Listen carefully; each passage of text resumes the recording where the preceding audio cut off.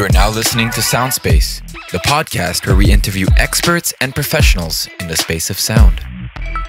Hello, everyone, and welcome back to Soundspace. I am once again joined by my fantastic co-host, Anthony Kachi. How are you, Anthony? I'm doing very good, man. How are you? I'm doing fantastic. We have a doozy of a guest for you today. Really excited about this. Yeah, very, very excited about this one. If you're a fan of sound design, electronic music, composition, anything music tech, anything creative, this is going to be a fantastic episode for you. Today, our guest is Kayla Shears. She has an amazing intro. Kayla Shears is a composer, sound designer, and electronic artist from California who currently resides in Montreal, Quebec. Her education includes a college degree in communication studies from Vanier College and a bachelor's of fine arts in electroacoustic studies from Concordia University, where she received 5 grants and awards during her studies there. Her music and hard work has allowed her to create a platform for herself in the electronic music scene across the world, performing in multiple festivals such as Tribal Gathering Panama, Fractal Fest, and OZORA. She has created the first Loop Session WXYN event in Montreal and was a participant for the 2020 Nuit Blanche event at Le Gezu. She is the founder of E.Sunrise Productions, a multidisciplinary audiovisual media creation project that undertakes many creative endeavors such as prosthetic reality, video editing, sound design, and other forms of media arts. Furthermore, she is part of the board of ELAN, Quebec's inclusion committee representing artists with disabilities. Her work experience includes being an audiovisual technician for over 3 years, being a sound specialist at Rock Camp for Girls for over 2 years, and her music production for Kloud Nin9. These releases include Keys of Starlight, Rising Luminosity, Breathe Out, Book of Life, Magic Island, and Unveil. She also has sound credits for being a sound designer for the company Right Bloody Publishing and Khaos Lab, where she was a sound designer for the short film Spark and a sound editor for the short film Jessica. Please give a warm welcome to Kayla. How are you, Kayla? Yo, thanks. I'm doing great. Doing really great. Thanks for having me. This is super exciting. Yeah, I'm doing really well. Of course, really it's a pleasure to have you on. Yeah. Good, Awesome. good. Very happy. I want to start with you by knowing when did music and audio become of importance to you? Because obviously you've done a lot over the years. What was the starting point of that? Well, I mean, I have a pretty wide history here. So, I'm going to have to bring you back to my teenage years when I was reluctant to learn piano. Yes. Yeah, and, for sure. Go back as far as you need. Yeah, I ended up playing the drums in high school, which is not musical. Really, for most musicians and composers, the drummers are like the shots fired. I mean, I'm firing at myself, but it's true. It's like because our theory is not the same. You know, when you learn drum theory, it's not the same as piano. Like it's really not. So, I was always kind of like the dark horse of my interest in music and technology and stuff. Like, wow. Okay. I was just like, I'm going to play the drums. I'm going to do what I want. I didn't like learning piano at all. Like I was that reluctant child that was just a torture to deal with. Like I did not want to go to piano lessons. I did not want to do any of this stuff. Nothing traditional fit me. And I mean, it goes anyways very along with my brain being autistic and ADHD and having sensory processing stuff. I just did not want to do anything traditional. Like there was nothing traditional that really suited me. And given that, it just goes right in line with me playing the drums. I was like, I just need to smash stuff. Like I just really wanted to smash things. I was really into punk and ska and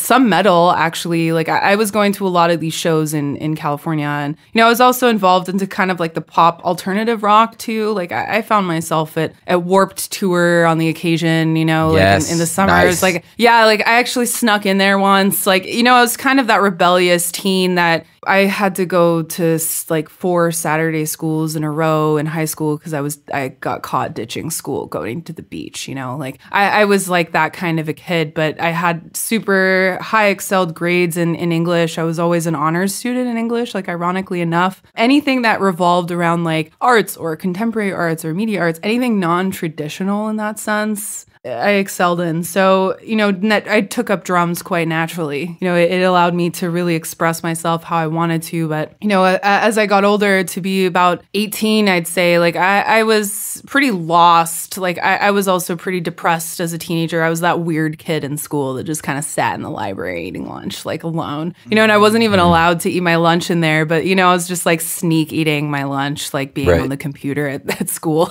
Like, I literally did anything. Like, I would be on fucking Neopets or some shit. You know, like I would be on Neopets. something other. Yo, Neopets is the shit, man. Like, like for real. That is like, it's like I loved Neopets. Like I was obsessed since a very young age. But you know, that's like at the fault of my my father for being such a tech god, like, and just really into computers and like having all the computers and different types of models and stuff that you could find. So I was obviously very much entertained with the internet. Like at one point, this is just a fun sidetrack. Like at one point when my dad would want to take the internet away, I was smart enough to be able to reconnect to my neighbors at the time. So I was like at like 14, 15 years old, already stealing internet, like, like before it became a thing. Yo, like,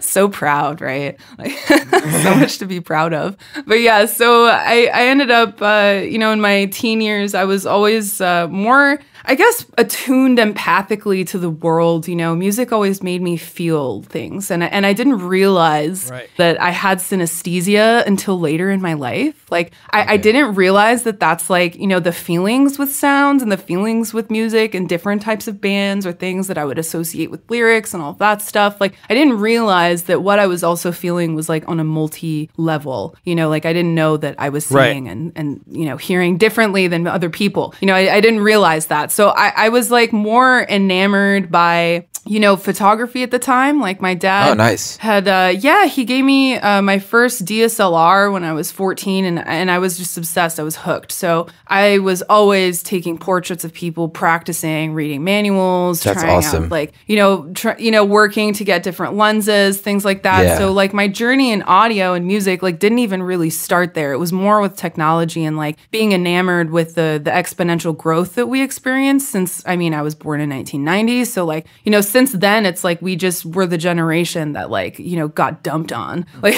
we were the generation that was like, okay, well, here's all of this and you figure it out and test it and like we're just gonna see what this does to you like in 20 years. Oh my god. So I'm like, look, mom, I'm an electroacoustic musician. Like, you know, how do I like you know, like after all the cartoons, after all the obsession with Neopets and fucking playing these games, like, you know, like I was really into things too, like you know, Call of Duty. Oh, I was really in. Sure. Yeah, I was like super into gaming at one point. I was playing like a lot of computer games too, like computer war games especially. Nice. Like I was really into that. Like we also have like I come from a military family on my mom's side mostly, and you know, like I had like, you know, my grandpa and like uncles and stuff. They were always in the war, and like I had kind of just grown up with this association with the military, you know, in some way. And you know, I was really also very proud of this. You know, so I naturally just like went into like all of these fighter games and stuff too. And I was like really amazed with like just at a young age. I mean, looking back at it now, I'm like, you know, of course I wasn't really aware of all of this stuff, but the prime interest was like, well, yeah, I could do surround sound. I was always like very into how movies sounded, you know, in terms of their scope for like how they designed like just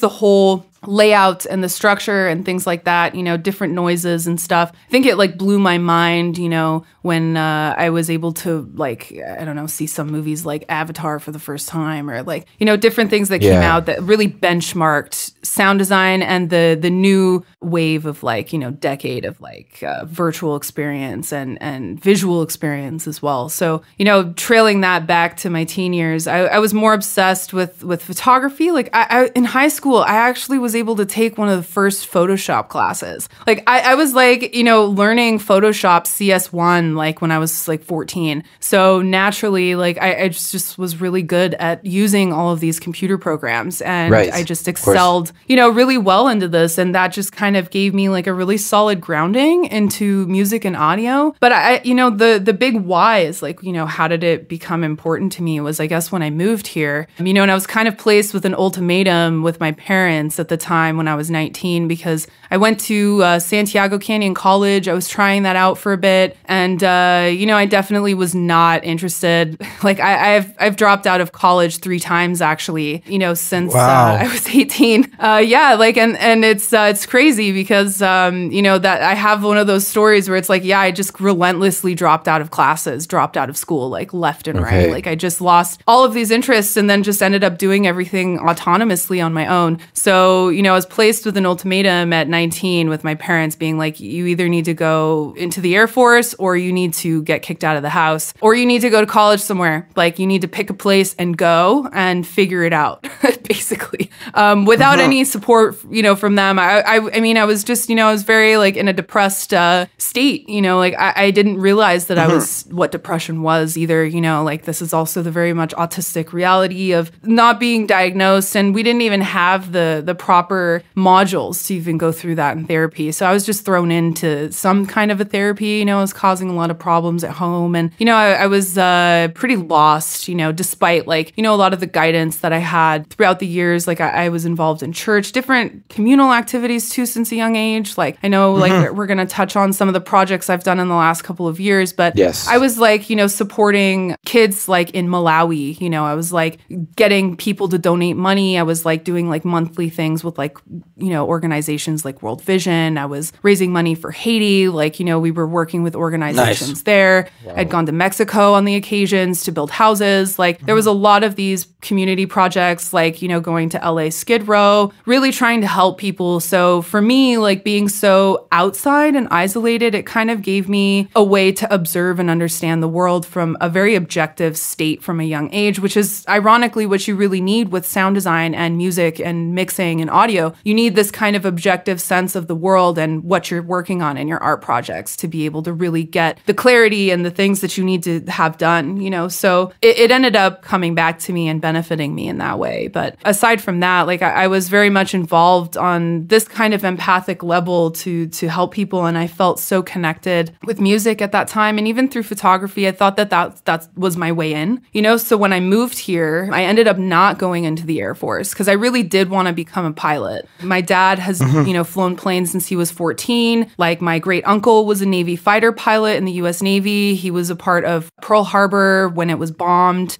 He had got like several, naval awards for his attacks on enemy ships. Like he was a very big staple in terms of like, I really idealized wanting to be a Navy, like not a Navy pilot, but a pilot in the Air Force. And it was also kind of a way for me to travel and to kind of have a scope. I had a friend right after high school, she ended up going into the Air Force. And I was going to go through my tests. I met with some people to just see if this was what I wanted, but it required a lot of complex decision making. I wasn't guaranteed to get stationed overseas somewhere. So it was like a more of a long-term vision than I had, capable of making for myself. Like I wasn't really capable of making like this long-term commitment to this, and basically subsidizing my life and everything I knew for the Air Force. So I ended up moving. I'm just like, I'm not going to live in California. I instinctively felt that there was just nothing left for me here. There was nothing left for me here. Like I didn't want to go live in a house with 6 people because basically that's what you have to do. Like unless you come from a lot of money and you can afford to go live in dorms, you can go afford to live and have your own apartment, basically being paid for by your parents or something like that while you're studying. I just didn't have options. Like, apartments were still really expensive in Orange County where I was. And just regardless, like it was just very difficult for me to get out. So I knew that, embarking on this was going to open up a new career path for me. It was just an instinctive move to get out of, my struggles and whatnot. Right. And it is true, that they say, what you run away from always follows you. So I was like, well, at least I'll just deal with less chaos, or just creating less things if I'm just autonomously living alone, on my own. So that's what brought me to Montreal 12 years ago, which is crazy because I'm like, wow, I've been here for 12 years now. I'm like, that's nuts. I've built up my entire life not knowing anybody. I moved in with a grandmother, and I mean, I hate to say this on recording, but like, she really like did a lot of bad things to me when I had moved with her, and I couldn't even last like 6 months. Like she was charging me like $500 for rent. Like, and this is like 2009, in Montreal. Like that's absurd. It's absurd amount of money, and there's just like religious stuff that goes along with that because my dad was Jewish and my mom wasn't. So my whole life I kind of dealt with this like isolation from my dad's side of the family. And he also went through a crazy story. Like I got a lot of inspiration from my dad and my parents just because like he's really like the key factor, like an example of like what it's like to come from nothing and to build up your whole image from this. And it's like, it's crazy because, you know, my parents, you know, and I get a lot of inspiration from my parents, but like they didn't have a lot of musical influence on me. Like my mom was first chair violinist at Texas University or at Texas Tech, I think. And that's one of the highest universities in the States. You know, it's very, very world-renowned, recognized for orchestra. And she was first chair violinist and she excelled at violin. But once she had kids and once all of that stuff went underway, I mean, it was just their generation, like they just kind of gave up on their dreams, right? Like it was just, you know, my dad also, he created a group when he was in Montreal. He played the trumpet. Like he was in a very well-known band called Jasmine. And, you know, he ended up keeping that trumpet, you know, until, I mean, I was like 20, 21, you know, like he had this trumpet forever. Like he would still play on the occasion, but you know, they all kind of just dropped their musical gifts, I'd say, because they were very talented. So I didn't really grow up with that. Like, I wish I could say that, like, you know, my parents influenced my musical choices and my sound design choices, but like they just kind of gave me the resources to be more aligned with tech and my involvement with that. So, you know, my dad just more inspired me and influenced me that like I could really be anything that I want to be. It doesn't matter what identity, what things come in my way, I can always succeed. So when I moved here and I was having all these difficulties, and obviously I didn't speak French at the time, like, you know, I basically, like a fun side story is like my first job here was working at a shoe store called Chouchou. And like CHU, you know, this like stupid. Yeah. Like, and it was this like really, really bougie place, like in Rockland Shopping Center. So I was basically taking like 30 minutes just to get there by bus, you know, and I worked there faking a British accent just so that I didn't. Are you serious? I'm serious. Oh my God. Wow. That's funny. That's what I had to do. Oh, jeez. So yeah, I was selling shoes like this, and when people would approach me, I would be trying to sell them the shoe with an English accent.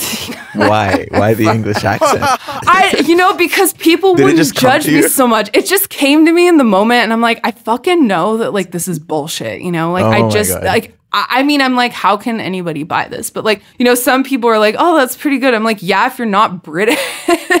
Like, but that was I can just picture an actual English person coming in and like, who the fuck is this person? Stop mocking me. Yeah. Dude. Yeah, exactly. Yeah, so I'm like, you know, maybe some French people can buy it, you know, but they also hate each other. So I'm kind of like, I'm pinned, you know, but I'm like, I can't, like, I'm like, bonjour, como ça va, kind of, you know, like my California accent was so thick at that point. Like it was so thick. And like I just couldn't get around it any other way. So I was just like, I was just winging it, man. Like when I got here, I'm like, I just need to make some money. Like I need to figure out how to fucking pay $500 of rent, you know, like to just live with your grandmother. Like it's pretty obscene to pay that much, you know, and obviously the rest of my family didn't know about that until I told them. I was like, I totally thought that everybody was like, this was the thing. But I'm like, isn't that a lot of money to be paying at 19? Like, so I ended up, you know, just leaving that situation, that very toxic situation. And I moved out and I was still at Vanier. And the funny thing at Vanier too is until a year and a half into that degree, he's like, why did you go to Vanier? I talked to a counselor and he's like, why are you here? Like, why didn't you just like go to a university or like McGill or something? And and I'm just like, this isn't a college. Like, this isn't like a regular like community college. Cause I'm like, I always wondered why I was older than than everybody? Like, why was I like 19 and everybody was 17? You know, and I just thought it was just a grade difference like between Canada and the States. But actually, I didn't even, I could have just skipped CEGEP, you know, but I mean, then, you know, I wouldn't have met the people that ended up getting me into music and into electronic stuff and all of that jazz. So it was very much aligned with my life path to be there.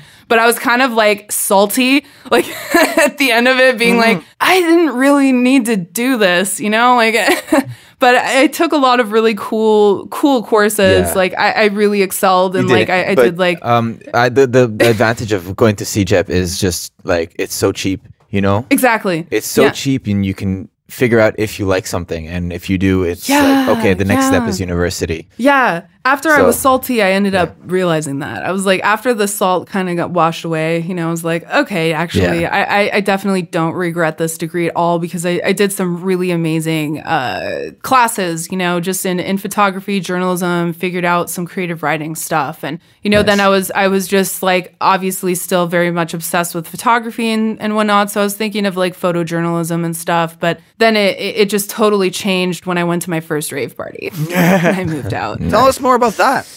It was about a year. Yeah, like I'm like, you kind of know where this is going. Kind of year after I got into a lot of this stuff, I was like, all right, I'm finishing my shit. Like I didn't really need to be there for the full 2 years or whatever. So I was finishing some stuff and I met this girl and she was like really into drugs. And I'm like, I just want to take drugs. I mean, honestly, like it's was just this like angst, you know, in me, this like depression and kind of like I want to be involved in a community, but I don't know. I always liked electronic music, but I was more, like I said, into ska and punk and like going to these, you know, beach ska shows, you know, like it just in California, it was the lifestyle that I was living in, you know, so I didn't really go to like electronic raves. Like I was listening to like, you know, fucking Sandstorm or some shit. The Roots. You know, like this kind of shit.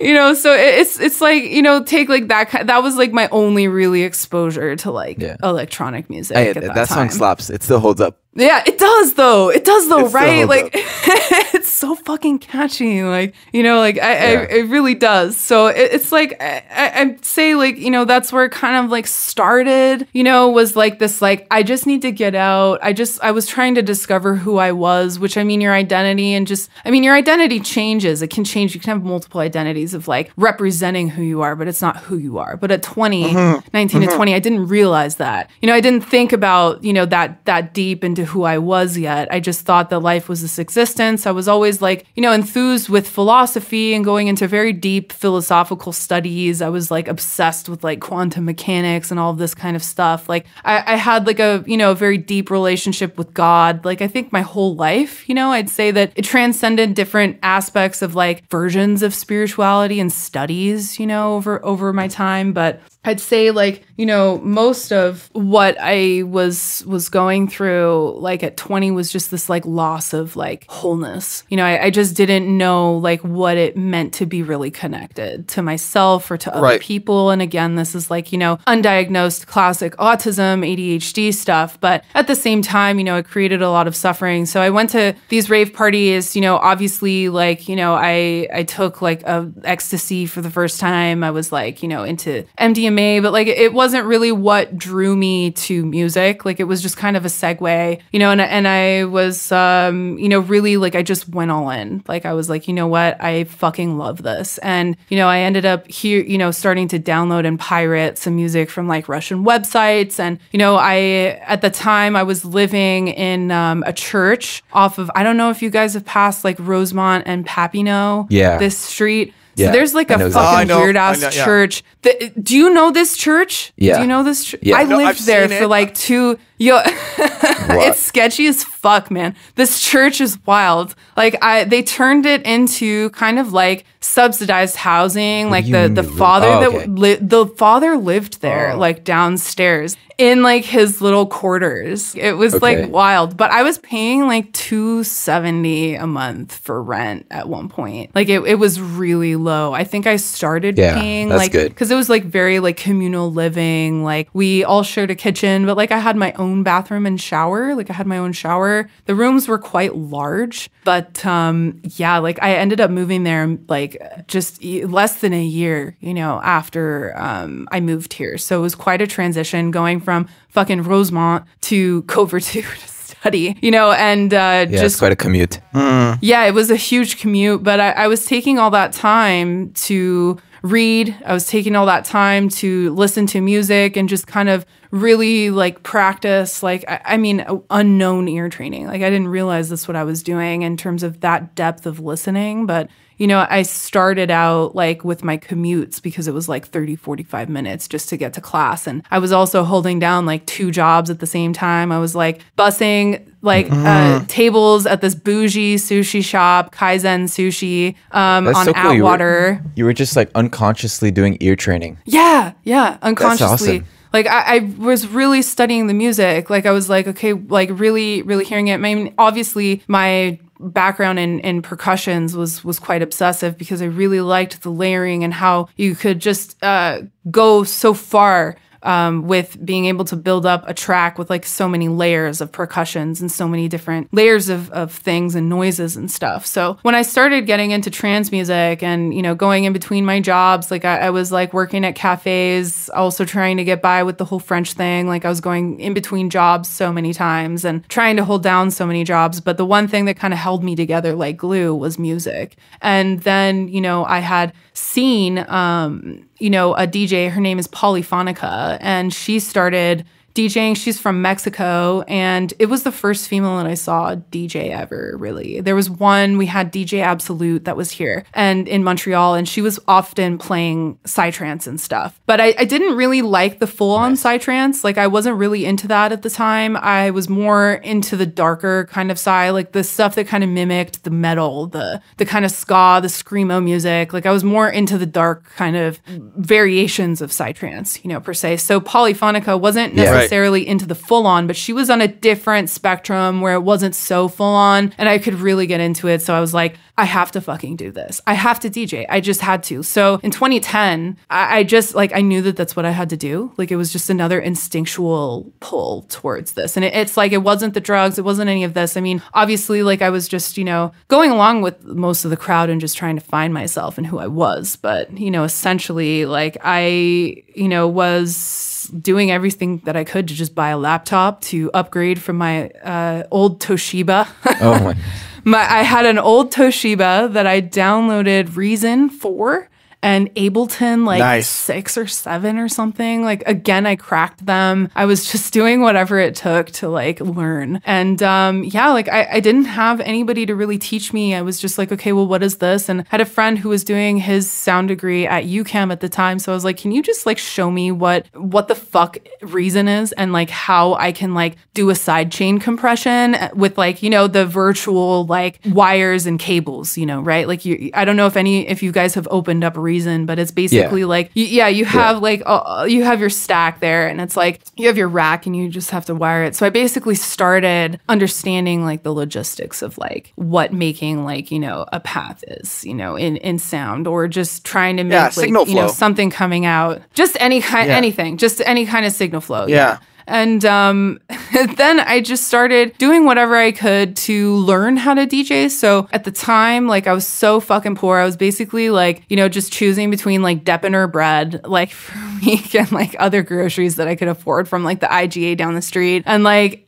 just like buying speakers, you know, or like, you know, I ended up starting to learn on like a Hercules DJ controller. Like, I mean, it was just, you know, my partner at the time, like we were trying to afford some stuff, like, you know, and ironically, like he was living right next to me, like, and I was just like, you know, okay, well, we can share this kind of stuff, you know, if we can afford it. But most of the time I was just the one buying it and, you know, utilizing what I could with the money that I had to learn and self-teach myself. So then like, I guess it started to become really important for me around 2011. Like when I started to get really serious about music was at the tail end of that degree at Vanier, I was like, this is what I really want to do. Like, I wasn't motivated at Vanier anymore at all. So I was like, I really just like, I had dropped out like of so many different things, you know, like I ended up just being like, you know what, I want to commit to this. And that's kind of like when it really became important, was when I started to see that I'm like, I have potential here,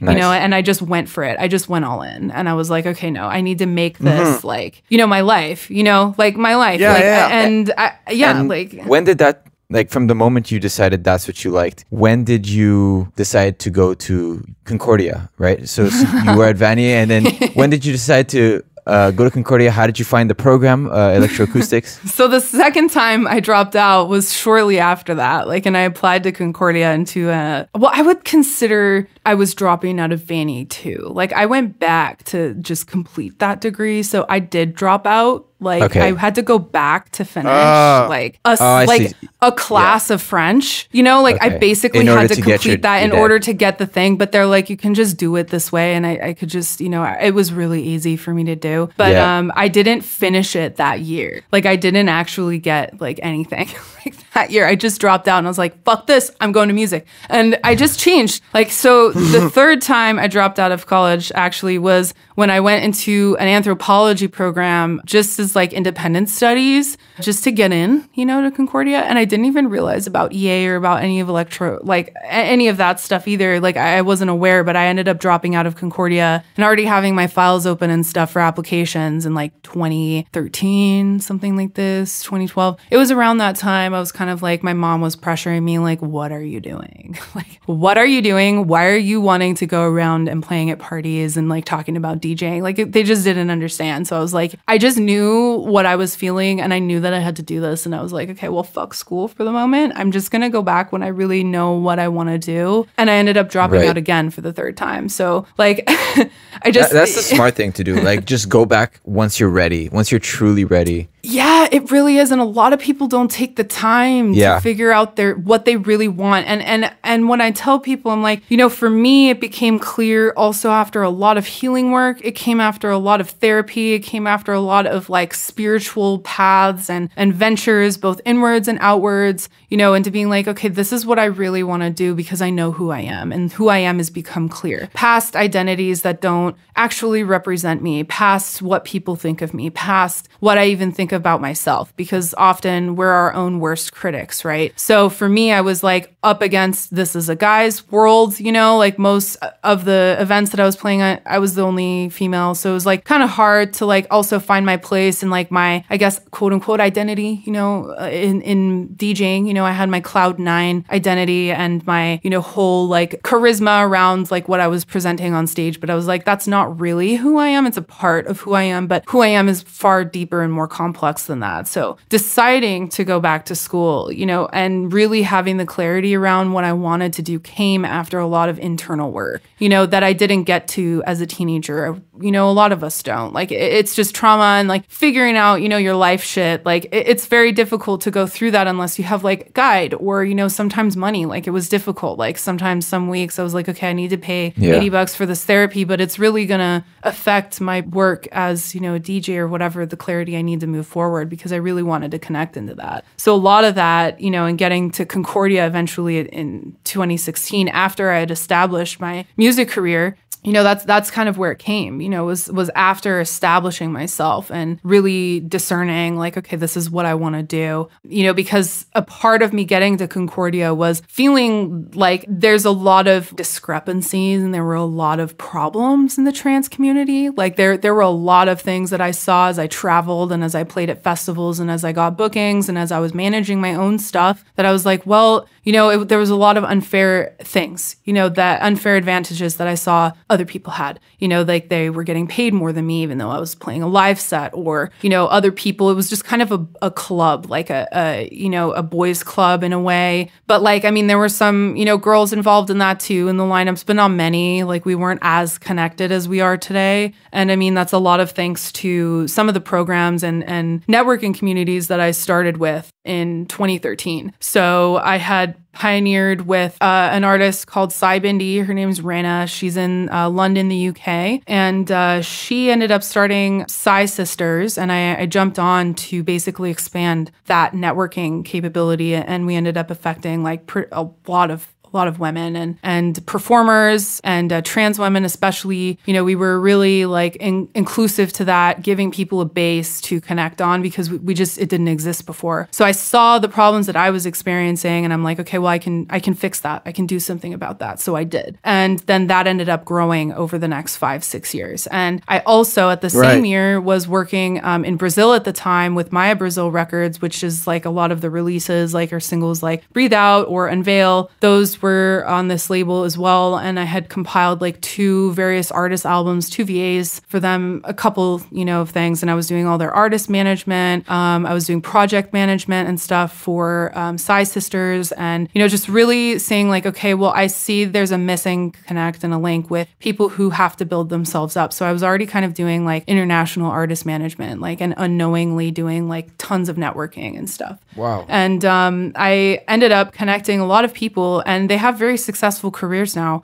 They're still playing at parties and it's really nice to see some artists that, I found through SoundCloud just digging, like finding people who like stuff, different types of musicians, different types of artists and stuff that, aren't known. So I took the liberty to say, hey, I see like where you're going and I see the bigger picture of your music and I really want to take you in and have you release something for me. So every VA that I did, I ended up taking a lot of artists from people that I looked up to, that I wanted to see myself play next to one day, so I just threw myself into the fire and I ended up making it. Like I ended up really establishing myself into this world of electronic music because I just was like, you know what? I really want to release them. So I'm going to make a VA myself and ask them to be a part of the project. And so I ended up at a very early age, like of 23, 22, releasing my first various artist album internationally with Glitchy Tonic Records in Germany. There's in Berlin. And then I ended up,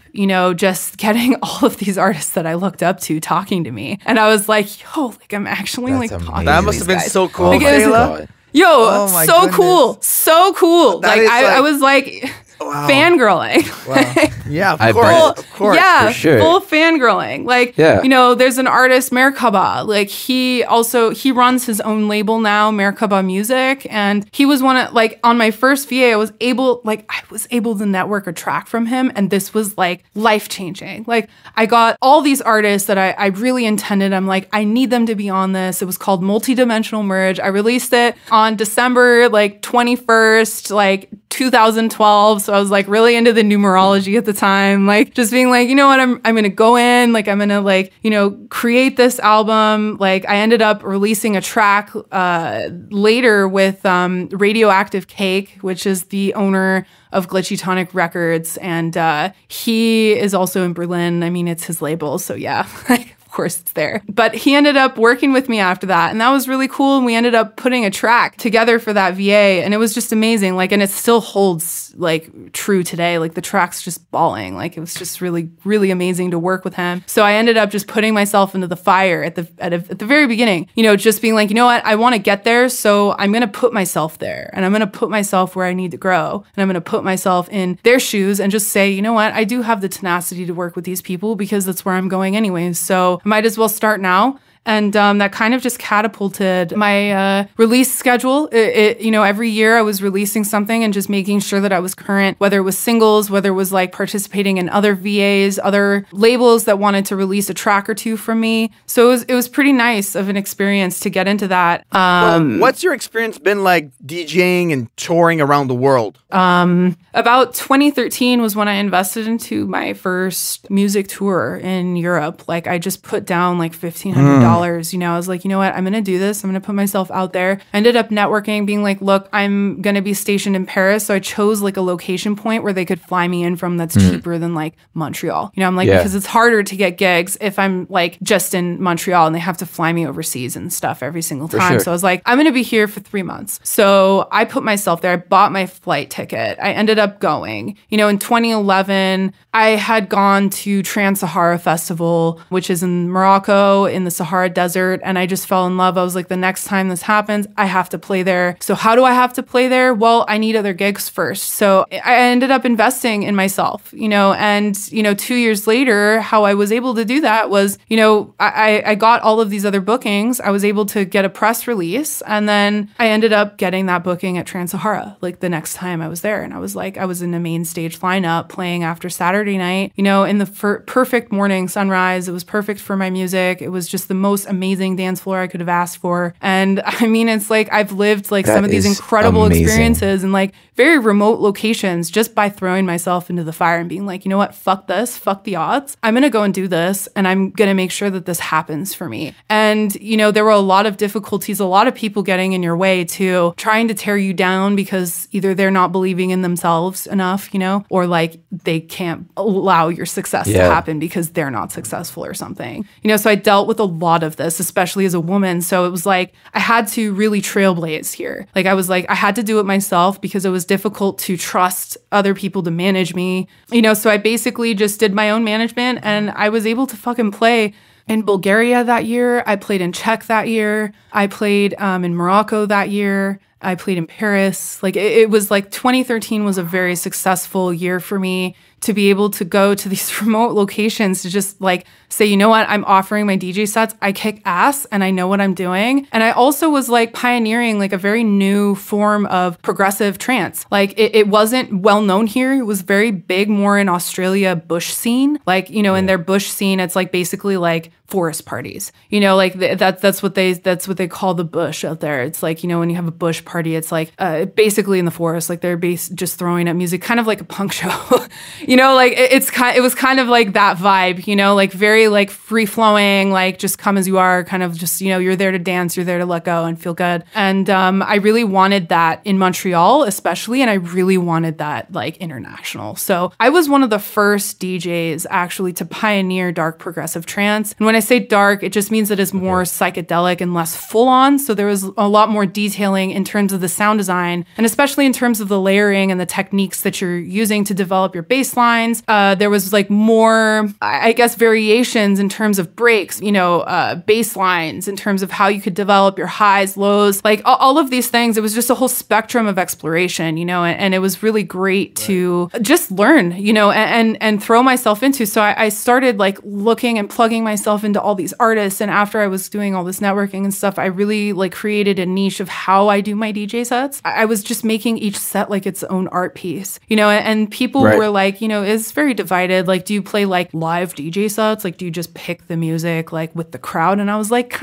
I did that sometimes, but most of the time I was like going through the keys and making sure everything was matched. And I wanted to tell a story with my DJ sets. And it really trails into how I do my art now, is I'm really telling a story. There's always a deeper meaning, always a deeper reflective modality that comes into anything that I do or touch on. So I really found myself in that, being like, I want to create a space for people to be able to let go and have that initiative to expand who they are on the dance floor, to just be as they are, so that can become a closer reality to them. Because I was so separated from my own self for so long. And even with autism now, and knowing who I am and knowing all of the stuff with the stature and resiliency, I guess, that I have, it still feels sometimes that I'm like living in a glass box. And this is a project that I'm taking into the next year, actually, with sound design. It's pretty fucking sweet.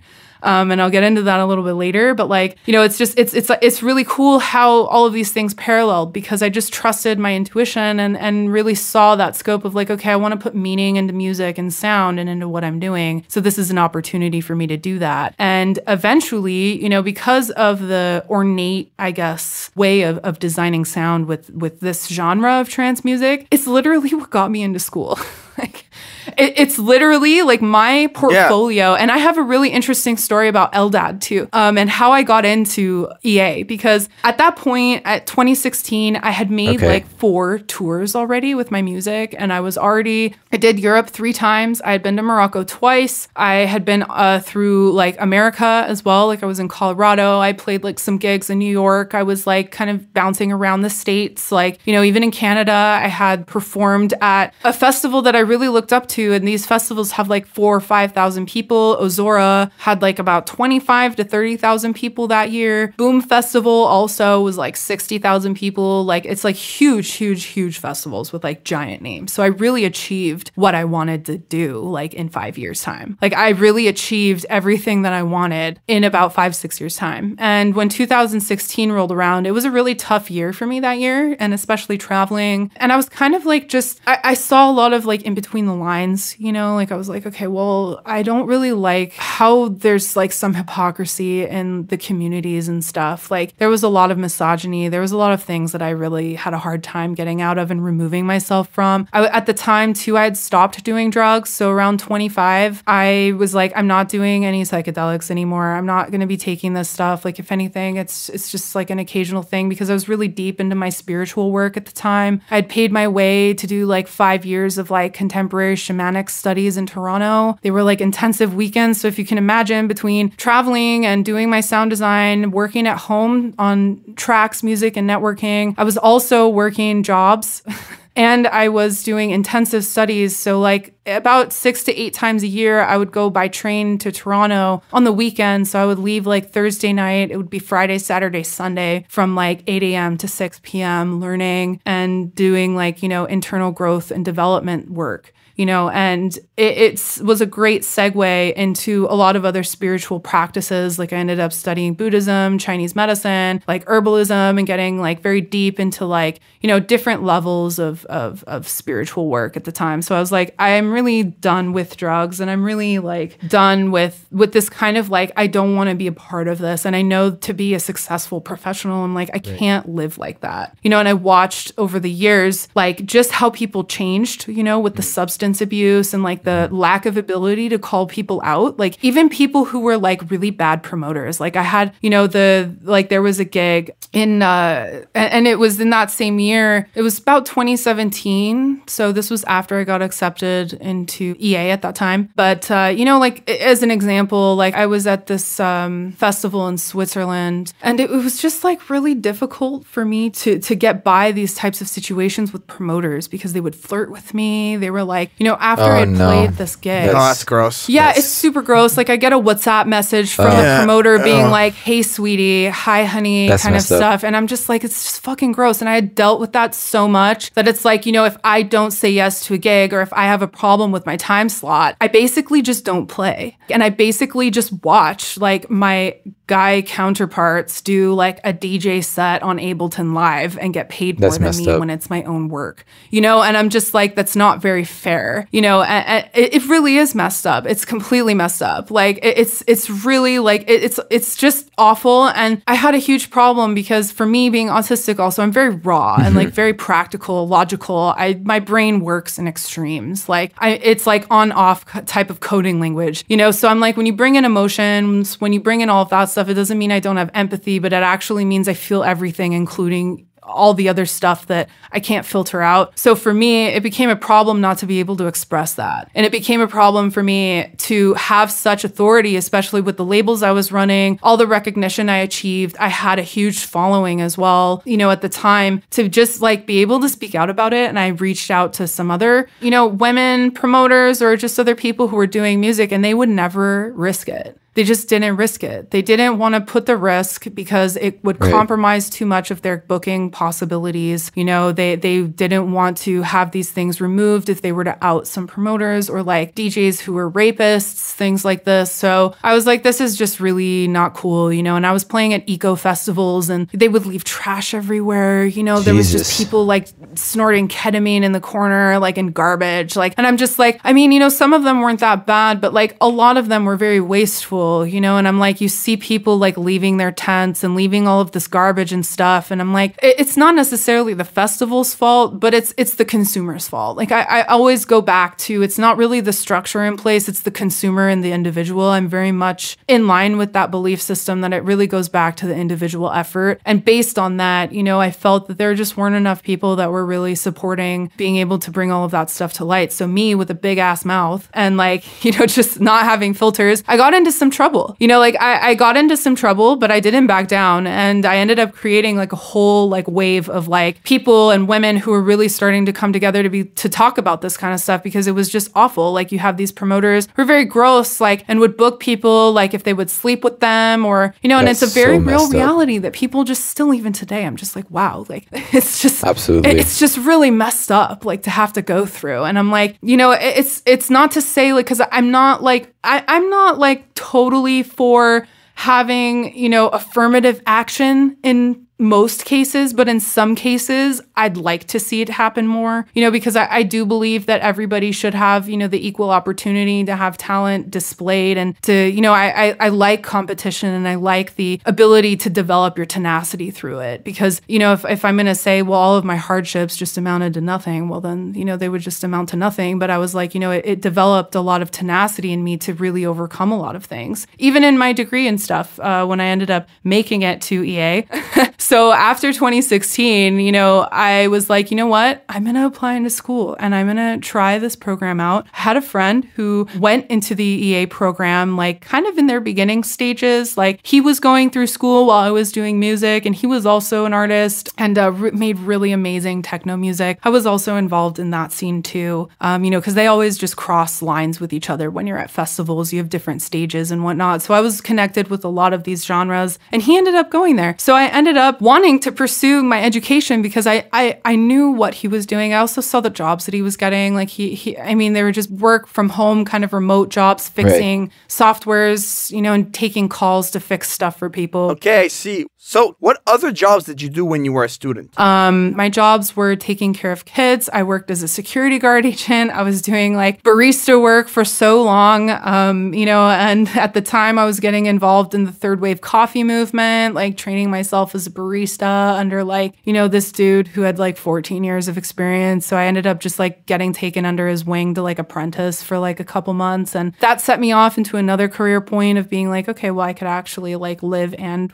study, like work and study at the same time. So I mean, it was just so much complexity in there in those years of like discovery, trying to get out of like toxic relationships and situations, because like at the time too, like I had an abusive relationship with my ex-boyfriend, you know, and he really talked down to my educational pursuit. Like he didn't support really what I was doing. And you know, he kind of thought it was me like being like, you know, I was prideful about my career status and stuff. And it's just crazy because he never went anywhere with me. Like I had played in like over 13 countries or 13, you know, like, and I'm just like, you never went anywhere with me. Never. Like he never traveled to any gigs, was never there, you know, and like we had like broken up on and off. It was not healthy at all, you know, and it's difficult because, you know, in those relationships and stuff, you don't really know how bad it is until you get out. And to get out, you have to see a level of value and self-worth in who you are, right? To be like, you know what, I'm choosing myself. Yeah, know your because worth. That's what it comes down to, is you're choosing yourself over suffering, you know? And yeah, exactly, you know, and so my pursuit and push into EA was also to get out of that. Like it was like a very tenacious move of like, I'm going to establish something so that I literally have no excuse or any other, say, like reason to stay, you know? So I ended up getting into audio just because, and just going into that pursuit for my studies and making my portfolio and just being like, I hope that electronic music is enough, because I was like, maybe it's too blasé. Maybe I have to create something. Maybe I have to like, you know, actually do some academic shit, you know, in the sound world, which I had nothing. I had no formal theory training. I had no training like in any type of audio environment at that point. As I said, I had like many different types of jobs that I was trying to hold down and like just support myself and just pay for all of my other things and schooling and speakers and things that I needed to develop myself. And, you know, like the year that I finally bought Ableton, though, that was amazing. The year that I finally paid for Ableton, just like the year that I finally was able to not work with cracked version softwares, like that was a benchmark for me, you know. But yeah, like that came after I, you know, got into school. And it was funny because 2016, like after I got Like, I first got a denial letter, if you can believe it. Like, I actually got a denial letter from Concordia. Yeah, I still have it. Man. I still have the letter from Mark Corwin. Like, you know, the general, like, you haven't been accepted. Yeah, that's discouraging. And I was just like, Yeah. fuck. So I was super depressed for like a day or 2 days. And then like the week, not even a week later, I get a second email. And I was like, is this a sick joke? They like, took back is this a sick the joke? refusal? No way. They took, yes. Like, Are you serious? I'm not kidding. I have the proof. Like, I fucking swear. And even Eldad can vouch for me. I was denied first. How does that even happen? I was denied first in the degree. I was denied. I know, right? This is just my life, man. Like, a lot of these things that I've lived, I'm like, how does this even happen? Like, Yeah. how do I even know what I'm doing? Like, and sure. so it was just, that's so crazy, because actually not many people know that about me, that I was actually refused. Did they ever give from you the an program in explanation 2016? I don't get that. Yeah, I know. Just for a minute here. Yeah, they did. Yeah, did they ever tell you? Well, like there was the explanation from Eldad, like face to face, and then there was the explanation in the letter that they sent me. So the letter, like, I'm wondering if I could like pull it up, because this is really funny. Like, it's just one of those very odd stories that you hear about people, and like, you know, when they're establishing themselves in like new careers or whatever. I'm just like, yeah, you know, they actually refused me. Like, Yeah. right? And I was like, this has to be a joke, right? Like that. I'm like, this is real. Like, I think I replied, I'm like, is this real? Like, or is this a joke? Like, before I say yes, is this like for sure? This isn't like spam or some shit? You have the right. Do you have the right Kayla? Right? Exactly. I was just like, is this the right thing? Like, do you have the right person? Because I'm like, I don't. Wow. Yeah. So we have carefully reviewed your application, and this was April 15th, 2016. And we regret to inform you that you have been refused admission to the following program: Bachelor of Fine Arts, major in Electroacoustic Studies, minor in creative writing, mature entry program. Like, it was just all these things, you know. I was like, fuck. Okay. So that was like Tony Cuco, like, signed. You know, it's like, oh my God, like, thank you for your interest in electroacoustic studies, blah, blah, blah. Please contact Dr. Mark Corwin. And so then, like, 7 fucking days later, like, on April fucking 22nd, like, I'm not fucking joking. This is ridiculous. Like, you have, like, this is what you need to get in, and I'm like, we are pleased to announce that you have been accepted. And there was like this fucking apology, you know, like, we're really sorry. We would, you know, we had like 2 spaces drop out, but we also found the capacity to add a few more students. Oh my God. And I was like, fuck you. That's like, but like, also yes. some sick delayed April Fool's joke.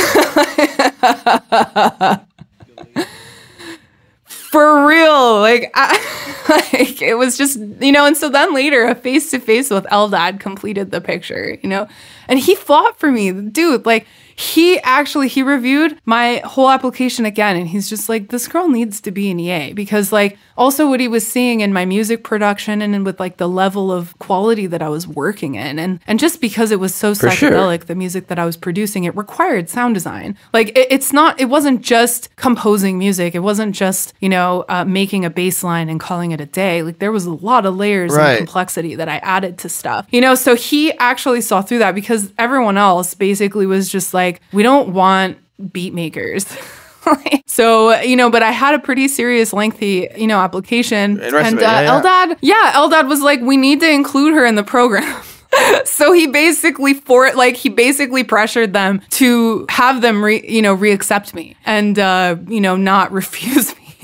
So I get like an email, you know, like fucking, you know, a week later, just being like, sorry, do you still want the accept? Do you still like, yeah, it says that. They basically said, we want to know if you're still interested in the program and if you want a spot. And I was like, fuck you, but yes. Like, really. Okay, I see. Yeah, so LDOT basically was just like, we need to get her in the program, and voila. I was like, yeah, I want to do that. I'm starting in September, and I was celebrating. Hell yeah. I was just like, hell yeah. I got myself into school with music, like with electronic music.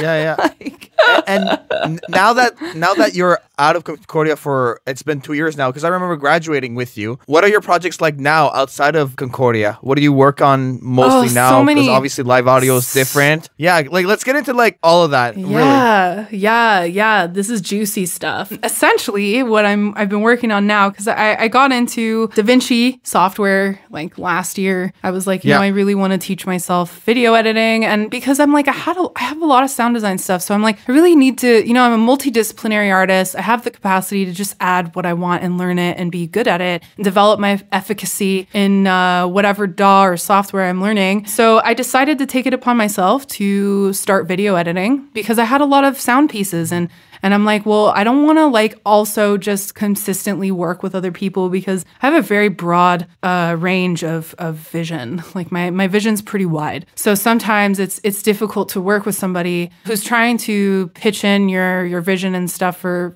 graphics or for, stuff like that. And I also didn't have the budget, but I really wanted to learn it, and I was really versed already in Photoshop, doing photography or whatever for years. So I was like, you know what? Let me just figure this out, and try to cross-discipline this area of my professional life and my career. So that took off, and that was really cool, because in 2020, I was like doing the sound design for Khaos Labs, and then I was doing like some other small projects here and there. That was the year 2020. After like a decade, I decided to pause and just, close my Kloud Nin9 project so that I could rebrand and transition into E.Sunrise, which also brands into E.Sunrise Productions, which is what I'm labeling myself as now, which ties into, like I have under E.Sunrise as my new artist alias, and essentially E.Sunrise Productions is my involvement in many different types of projects. So with my personal collections and things that I'm doing, I have like a niche of what I'm working on that deals with polarity and complexity,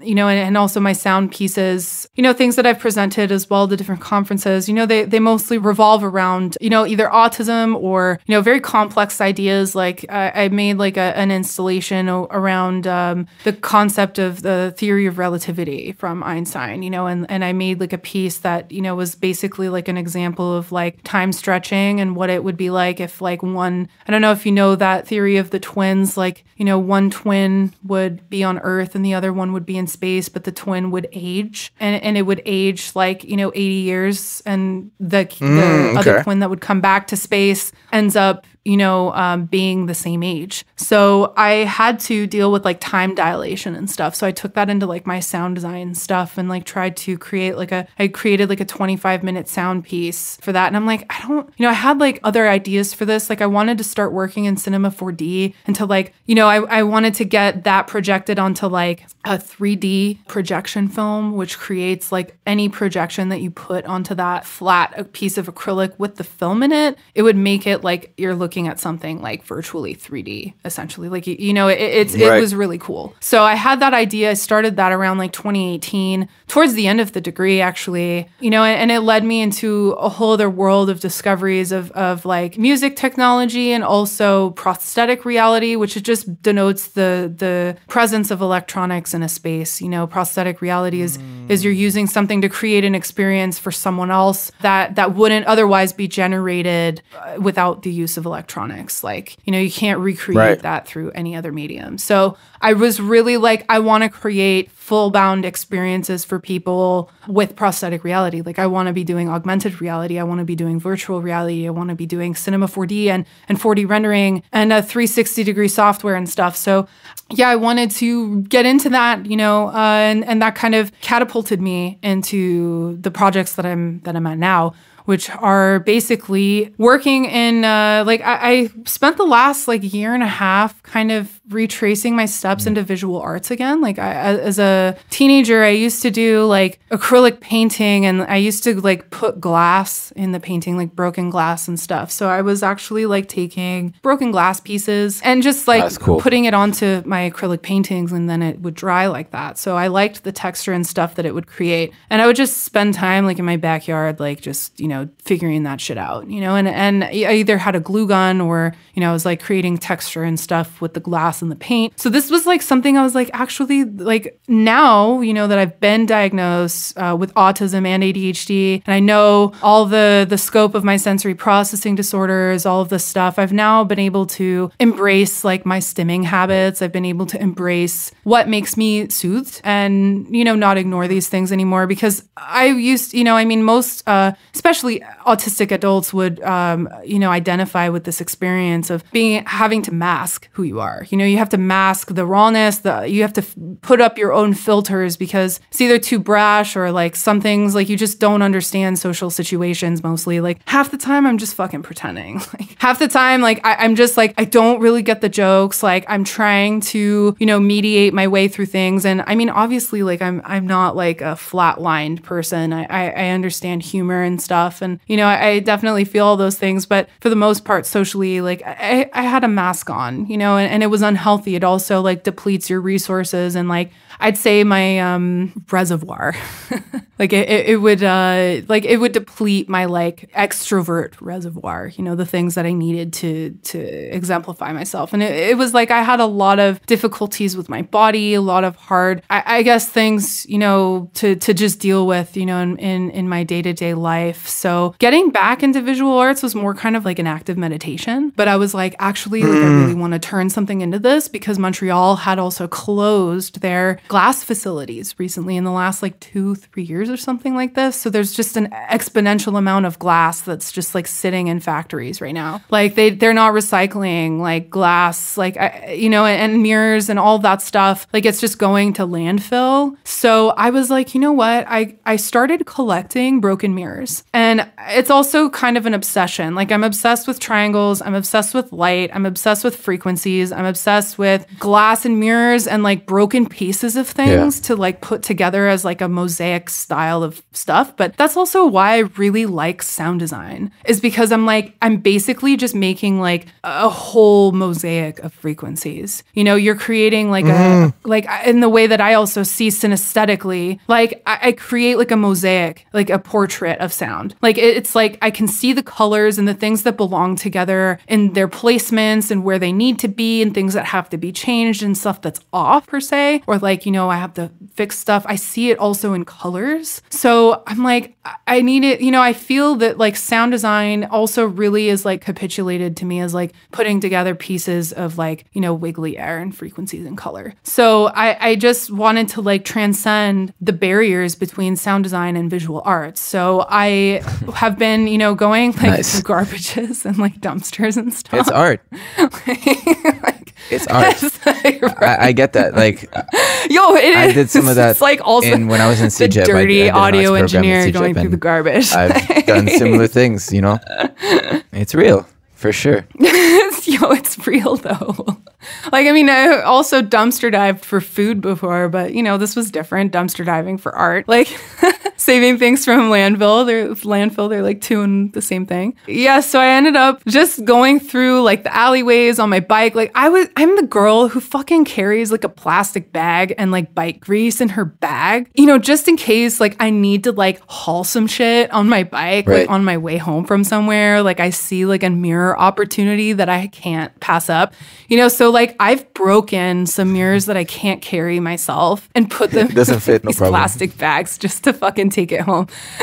Like, yeah, exactly. It doesn't fit, no problem. It's gonna be broken anyways. So I like if you imagine like you have people walking by like in the alleyways and I'm just smashing fucking mirrors. Like they're just like, what the fuck? Like I had one person once, it was a pretty big mirror, but I needed it. Like it was like I looked at it and I was like, I need this. Like I need you. And I need this, like I need you to come home with me. Like I have a, you know, like it's like I feel like, I'm like, I'm talking to like the broken dark soul that's like, you have to come with me. God. Like, I have plans for you. Like, and so like, I'm just so dumb with all these like stories in my head. But yeah, like I have like these like connections, I guess, with inanimate objects, like where I'm just like, I have plans for you. You have to come home with me, make this happen. And then I break it in the alleyway and then I put everything in the bag and people are like, what the fuck? Who's putting broken glass in this plastic bag just to bike home with it? Me. Because I just had this long vision of like, I really want to make new art pieces with broken mirrors. And this also reflects my reality with autism and being like, not like I have so much light to reflect back out, but it's difficult for me to receive that light from other people. Right. Also just playing in terms of the isolation experiences that we deal with and stuff. And so I'm basically creating now. I'm writing a grant, which is really exciting. I have like 4 different grants that I'm writing, so you better get ready for this. They're very big projects. Nice. I found a local 3D artist to commission out of this just to add mentorship and collaborator work with, because I need to get into that reality of like, software use and design work and stuff. So I wanted to start off with him. And basically this mirror project, I'm getting also into an application for the Eastern Bloc times Art Vault residency that's available. So I'm applying into this for January, and I'm basically, the residency is in April, and right on. I'm turning in, like, I have a collection of 10 pieces that I've drawn out. I'm like, okay, I can use my mirrors to basically recreate these new pieces. Like, I'm doing a collection of eyes to start with. And I have 2 that are kind of, they're about 40, 60% done. But essentially, I want to create sound worlds for them in an augmented reality form. So I'm creating the mirror pieces and the sculpture. So I'm creating the physical sculpture of it. But what I want to do is I want to do a complete render with Fusion 360 and get all those very finite details and specs into the software to digitize it in the mapping. And then what I'm going to do is I'm going to augment pieces of those mirrors to come out available through QR codes and stuff. And I'm basically going to be augmenting my mirrors into a digital space. So there's going to be the in-person experience of the mirror itself and the physical, experience of seeing it face to face. But then there's going to be the experience of a complete sound environment and world that is going to come alive when you have, either an iPad, a phone, or whatever. And eventually, I want to have it available on the metaverse. Like I'm planning on buying land in the metaverse to, it's a whole separate. This is it's a really cool grant called the Strategic Art Fund with CAC, and I'm asking $25,000 basically to just buy land in the metaverse as real estate, so that I can build on it and I can have very cool. Yeah, I can have an online digital art. Yeah, it is. It's fucking amazing. I'm like, yeah, this fucking can work. Like I'm making this happen. And the artist that I have on board is Chopin Joseph. And he's relatively new, but he's doing stuff for like Le Ballet de Montreal. Like he's really like has a lot of great projects going, and he's deep into NFTs right now. He's doing his own series of stuff. So I'm like, this is really where I want to go. But how do I get my foot in the door as a sound designer and multidisciplinary artist into visual arts? Well, how do I even start there? Well, I need to tie it into everything else I know how to do, which is sound design and environment creation, point source design, and all of that stuff. And I'm like, well, yeah, I can fucking definitely do that. So I can tie in all of my deep meanings and philosophical reflections into my mirror work by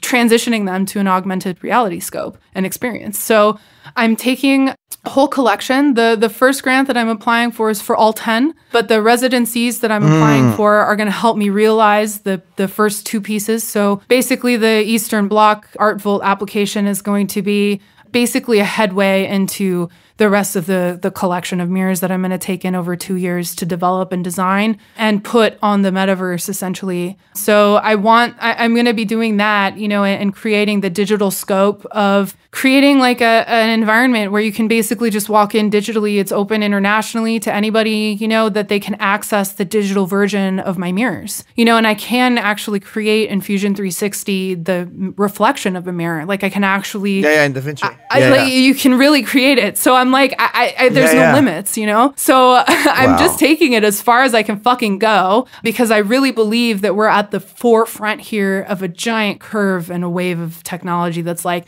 unprecedented. Like, I really Kayla, firmly believe that. Yeah. I just want to ask you this because, okay, so we've interviewed multiple musicians, audio engineers so far, and you just hit on something that I didn't even think of, and congrats to you on that. Like, kudos. Why the metaverse? And why? Like, I think you're like thinking in the future, and I know that's probably the answer. But like, where does that come from? Like, your foresight is really acute. You know what I mean? Yeah. Like, tell me about that, please. Well, I mean, I innately got interest with NFTs and stuff, and then I was like, well, I've always been into the whole blockchain technology from the beginning. Like, I was obsessed with Imogen Heap since I was like 15. Like, she is also one of my biggest inspirations for music, especially. Like, Imogen Heap fucking is like my idol in this whole scope of stuff. And basically, she has been at the forefront for like the last 10 years, pioneering blockchain technology in the music industry. She developed, and it's going to be going in beta soon, which you guys and anybody else listening should definitely check out Mycelia for Music, because it's using blockchain technology to basically give artists receipts and a direct payment to any of the work that you create. It's basically taking blockchain and applying it to musicians and artistry. You know, it's like fair trade shit for musicians, you know, because we often get duped by fees and contracts and things like this. And even if you have a really sick contract, you are waiting ages for the money. Like, you're waiting years. Like, you have a multi-platinum album, you don't see that money until it goes through all of the legal processes. You don't see that money until like a year to a year and a half, 2 years later sometimes. Like, you're not rich just because you hit the single top chart in that week. It has to go through a lot of legal stuff. And so basically blockchain bypasses all of this shit. It bypasses the bullshit of being conned or duped or like not paid. Basically, it's a full accountability scope for artists, and it's really great. So I got into that. And I just like started learning about blockchain and stuff, and was very like enthused by just the technology in it itself. So I've always been kind of thinking 5 years ahead. And I mean, you knew I'd say that. That's basically the answer I'm giving you, is like, you got, like, for me, with the way technology works and the way our development is, it's at light speed. Right. You know, we're still catching up from stuff that was developed 5 years ago. Like, we're still catching up. Like, think about Mac, for example. Like, we couldn't update to Catalina until, you know, just like Native Instruments couldn't update to Catalina until they were able to catch up to the new software development. You know, because if you update like to Catalina, or you update to like the new softwares that OSX has, you can't use Ableton Live and all of your stuff. You can't run your programs because it's not matching the language. So everybody's always catching up, and it depends on who's at the forefront of that movement. It depends on who catches up. So for me, I'm like, well, I want to not catch up anymore. I want to be at the top here, and I want to set the curve. And I've kind of been doing that for a long time. I've been setting the curve and pioneering and trailblazing for like a decade in music, for, you know, networking with all these different projects that I had been on for, you know, the last 10 years. And like, it just came naturally for me to be like, well, how could I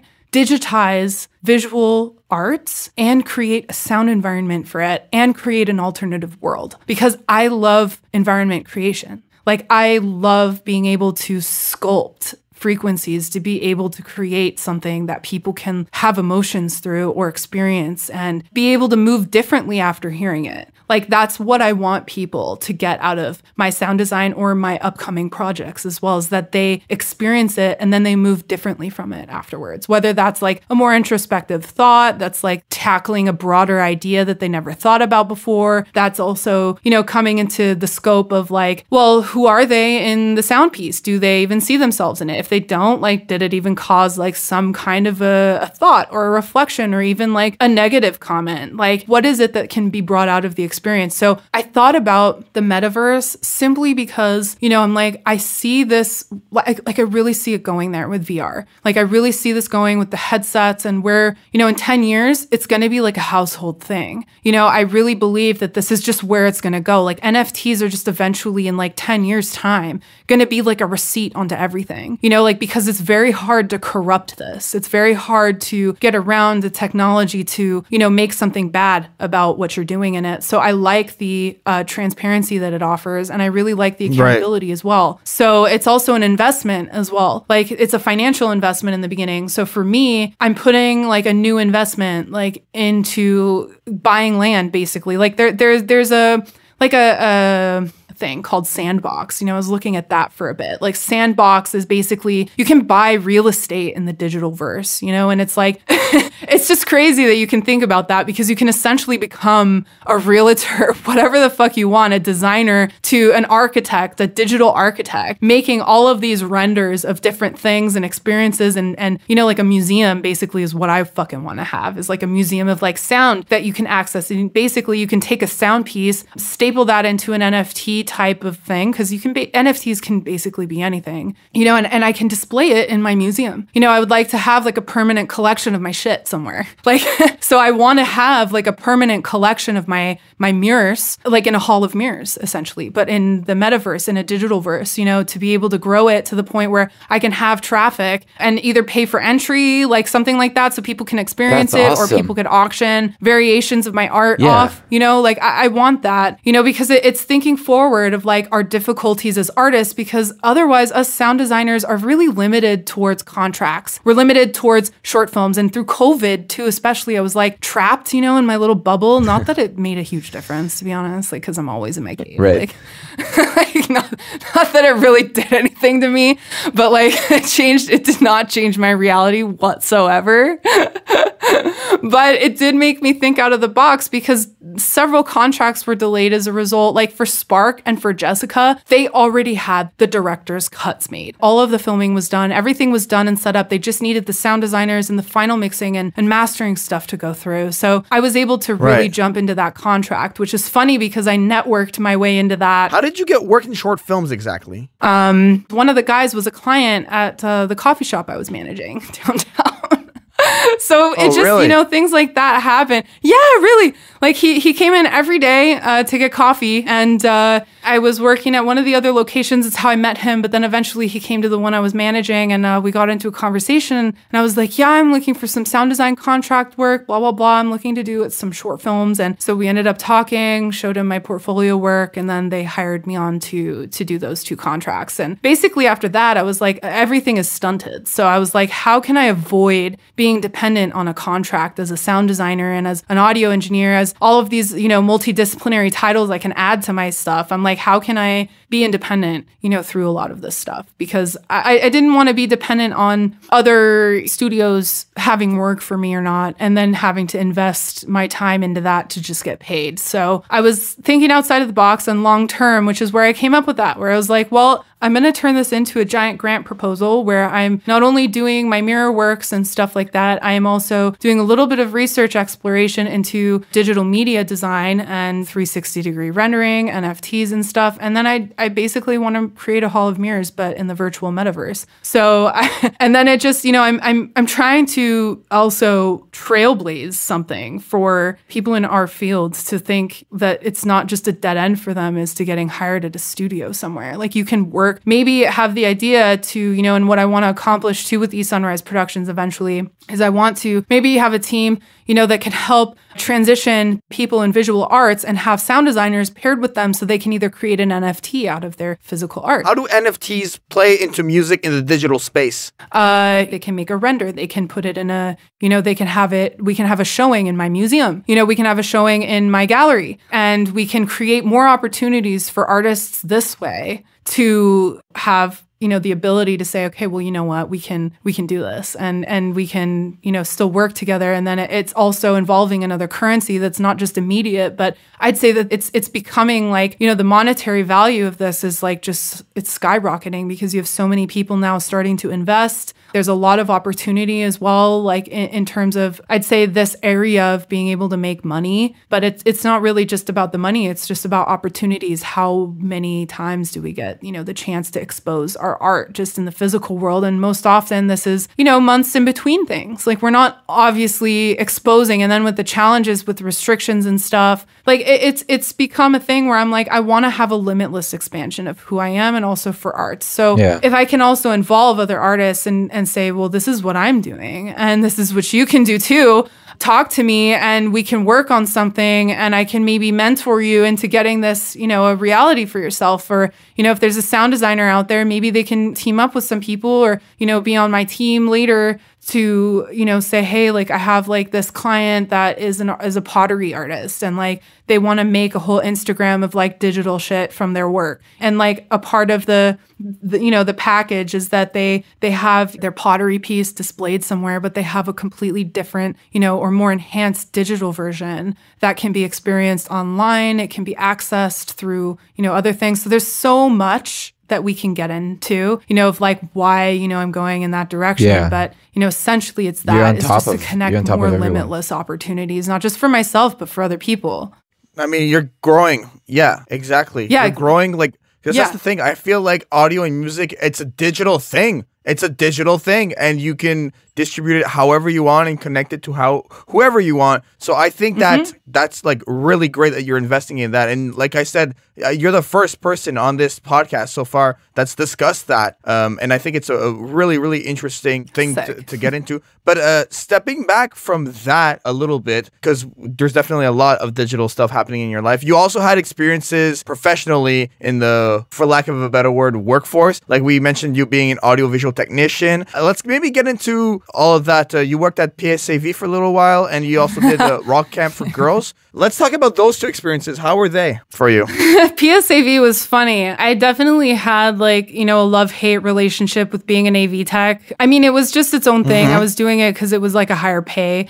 But I mean, it was okay. Like I was kind of doing like the basic rigging and stuff, but I wasn't like necessarily happy there. Like I wasn't really doing what I wanted to do, but it was in the kind of environment where I was able to learn. And most of the gigs that I was doing was for corporate business meetings and stuff, and there were some shows that we would set up, some concerts, things that I was more in the background of like, doing like cabling, like, making sure things are taped, like, making sure things are hooked up to the right points of the mixer, working with all of these cables and stuff and unloading, loading, things like that. So, basic rigging, like I wasn't also certified to do all of the other big shit because you need like different levels of certifications to have that kind of stuff. Because it's a lot of injury that could happen and you definitely need some specific training. So I kind of stayed back as an AV tech, and further aligning like, my work out in the outside of like my digital life. What kind of community work were you involved in outside of that? I guess I was always like involved in projects bigger than myself, I guess. Like aligning with, what I was doing in the trans community, it just made sense that I just did more community work like in school. So just because, my trans projects were kind of like,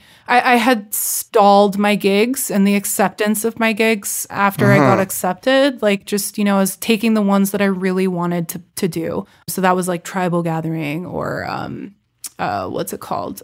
There's that festival in Switzerland. I don't know why I'm forgetting these names. It's just like, this is the ADHD. It's like, fuck this. Like, I just, I can like talk at ends the details about what people like would wear, like, sound and all this abstract shit. But then when it comes to like a name, like, I'm like, I feel like a dumb, like, like I just feel dumb.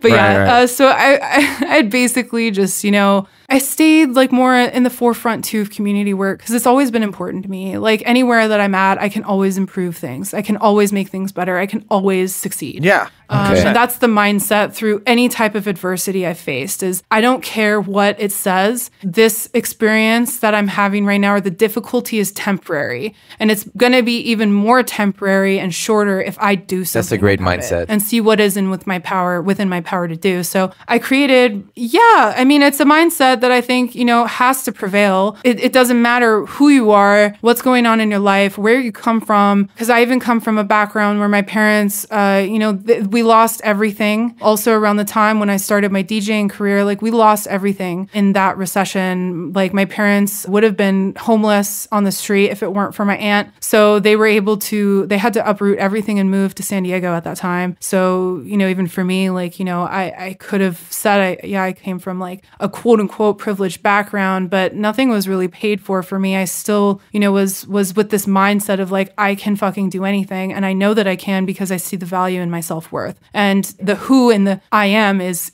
clear. It became more apparent as I did the deep work, invested in myself more, that I really can do anything I want. And then through, developing the, I guess, volunteer work, I'd say, or the work that I was doing for free for, even for Size Sisters, the networking, the people that I was, making connections with. Talk to us about some of the volunteer work that you did in audio and music. I released a lot of singles. I did a lot of gigs for charity and stuff too. Like I played in a festival in Spain for charity. Like I would donate my fees to, different causes. I did that for Tribal Gathering. Like I donated my fee of like $1,000 to Geo Paradise, which helps like different tribal communities. Like I did that with Keys of Starlight. 80% of those proceeds went to helping Indigenous communities on reservations, especially in Australia, Canada, and the US. So Amazing.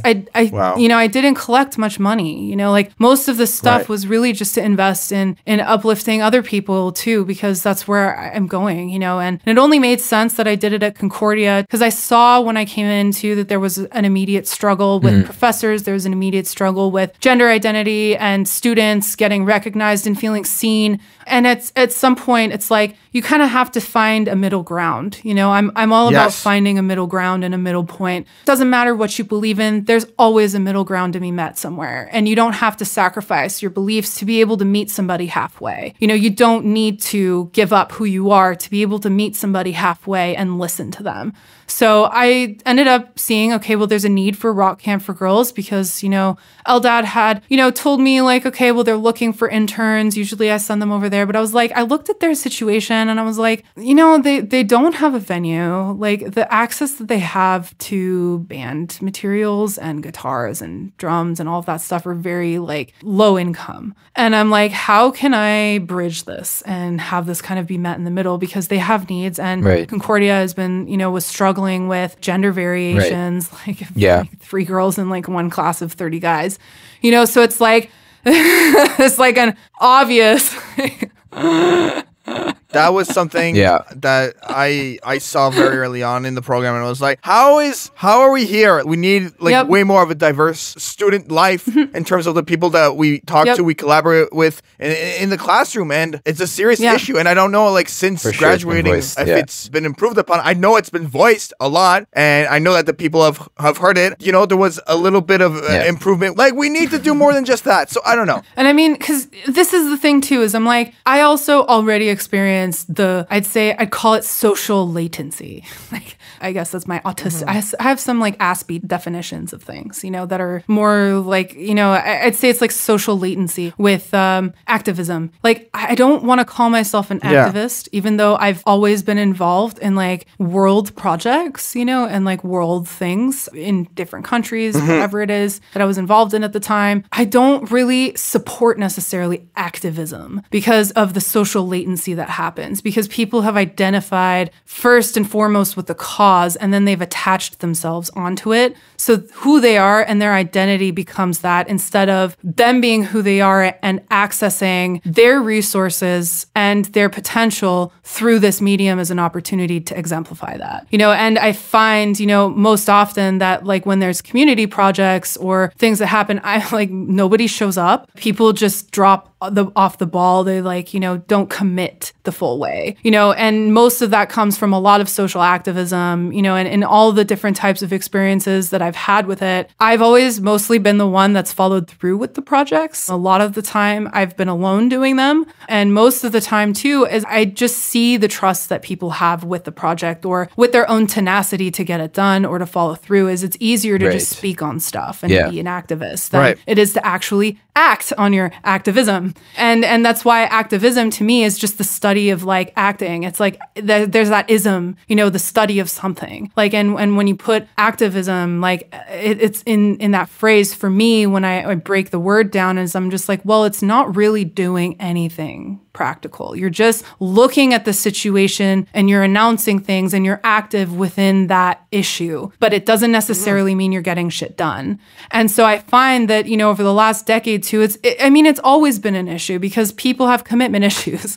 People don't know who they are, or they're lost, or like there's so many reasons, like therapy or deal with mental health issues or whatever it is. But there's always been an issue with me finding people to follow through with projects with me, you know. So I've always been the one to just kind of take things on and just do it because I see that the needs still need to be met. And with that, I would say I just bulldozed through Concordia. Like, I just bulldozed through this program with like, this needs to change and I can show you how to do it if you listen to me. And, you know, like, I'd say like they were like kind of welcoming in the beginning, but then when I went through to, you know, I went through the whole process to out he who shall not be named. I'm just like, should I name him? No. But you probably know who I'm talking about. I ended up, you know, winning that case. I brought it all the way to the Board of Fine Arts, you know, just to be like, look, I have like 20 testimonials, things that I've compiled and written myself about this professor. And this is the need that we're seeing. And I'm like, I get that, you know, people have X, Y, and Z beliefs, but this is where the middle ground has to be set. And this is where people need to feel heard, is when you at least come in halfway. Don't stay in your zone and just expect everybody to come into your zone and play by your rules, because that doesn't exist when you have a middle ground. You have to compromise. And I don't think compromises are always a bad thing, which is what I, you know, was doing with Rock Camp for Girls. You know, and I wanted to bring in representation for the youth. I had worked with the youth for a very long time, not just being a nanny, but one of my first jobs when I was like 16, I was a florist. Like I worked at a floral place doing like flower arrangements. And then I was like working with my church organization that was taking in kids who were kicked out of from other daycare programs, you know? So from an early age, like I knew how much representation mattered. And this crosses all lines of any gender identity, especially, you know, when you're in an element that, you know, it's proven that their marketing doesn't go. They don't spend the marketing materials to go towards young women. They're marketing the stuff to middle class men, you know, or like people who have dads who can show them the ropes on audio stuff as a teenager, you know. It was never something that it's like, as a woman, you see a lot of these people making it, you know, and it's like you have to ask yourself why. Why don't they make it? At what point did they quit? And at what point did they say this is enough? What happened also? Right. And it's like, well, you can say, like, there's always the argument is like, well, you know, there's just not enough women, or there's just not enough of this. And I'm like, well, that's not really true, because I submitted to the Concordia archives. I was taking a music history course, you know, at the end of my schooling there. And that whole paper was submitted into the archives of all of the women that contributed in the STEM fields that helped music technology develop. I have like 20 pages of women and histories of them and what they dealt with too, you know, and of course, if women are experiencing that, well, then of course, non-binary or trans people are experiencing that as well. And of course, you know, other people could find difficulties getting into it because, you know, my boyfriend is Black. He comes from a family he's a first generation Canadian. They're from Haiti. And he's living a life that could never be imagined by his parents, but it's also, it wasn't their generation to support it. You know, in Black families, traditionally, it's not actually like supported to go and do a music career. Like it's not a thing that you encourage your kids to do. And that's his perspective to own, you know, but it's just to say like there were a lot of issues with representation, and then it boils down to family dynamics, and then it boils down to culture dynamics too, because you can't blame one thing or another for the complexity of stuff that adds up to why we're still here. Why don't we have this much representation? So for me to establish Rock Camp for Girls at Concordia meant that there would be a consistent continuity of representation representation there, that it's like not like they're putting their energy into the space as well. And who knows, maybe one of those girls who was like in one of my workshops is going to end up going to Concordia or developing an EA career. Like, you don't know what you plant, because it's crazy, because I say that because when I was 15 in high school and in my English honors class at the time, fundraised for like these poets to come in and perform. So they were on tour doing like something called the Electric Whale Revival Tour. It was like a very weird, odd name, but of course I was totally for it. I was like, yeah, I'm here for this. Like, you know, and it was a poetry, basically my first poetry slam. And Derek Brown, when I was 15, that's when I first saw him, and I fell in love with his poetry. He's the owner of Right Bloody Publishing. Okay. Tell us about poetry immersing itself in your art creation.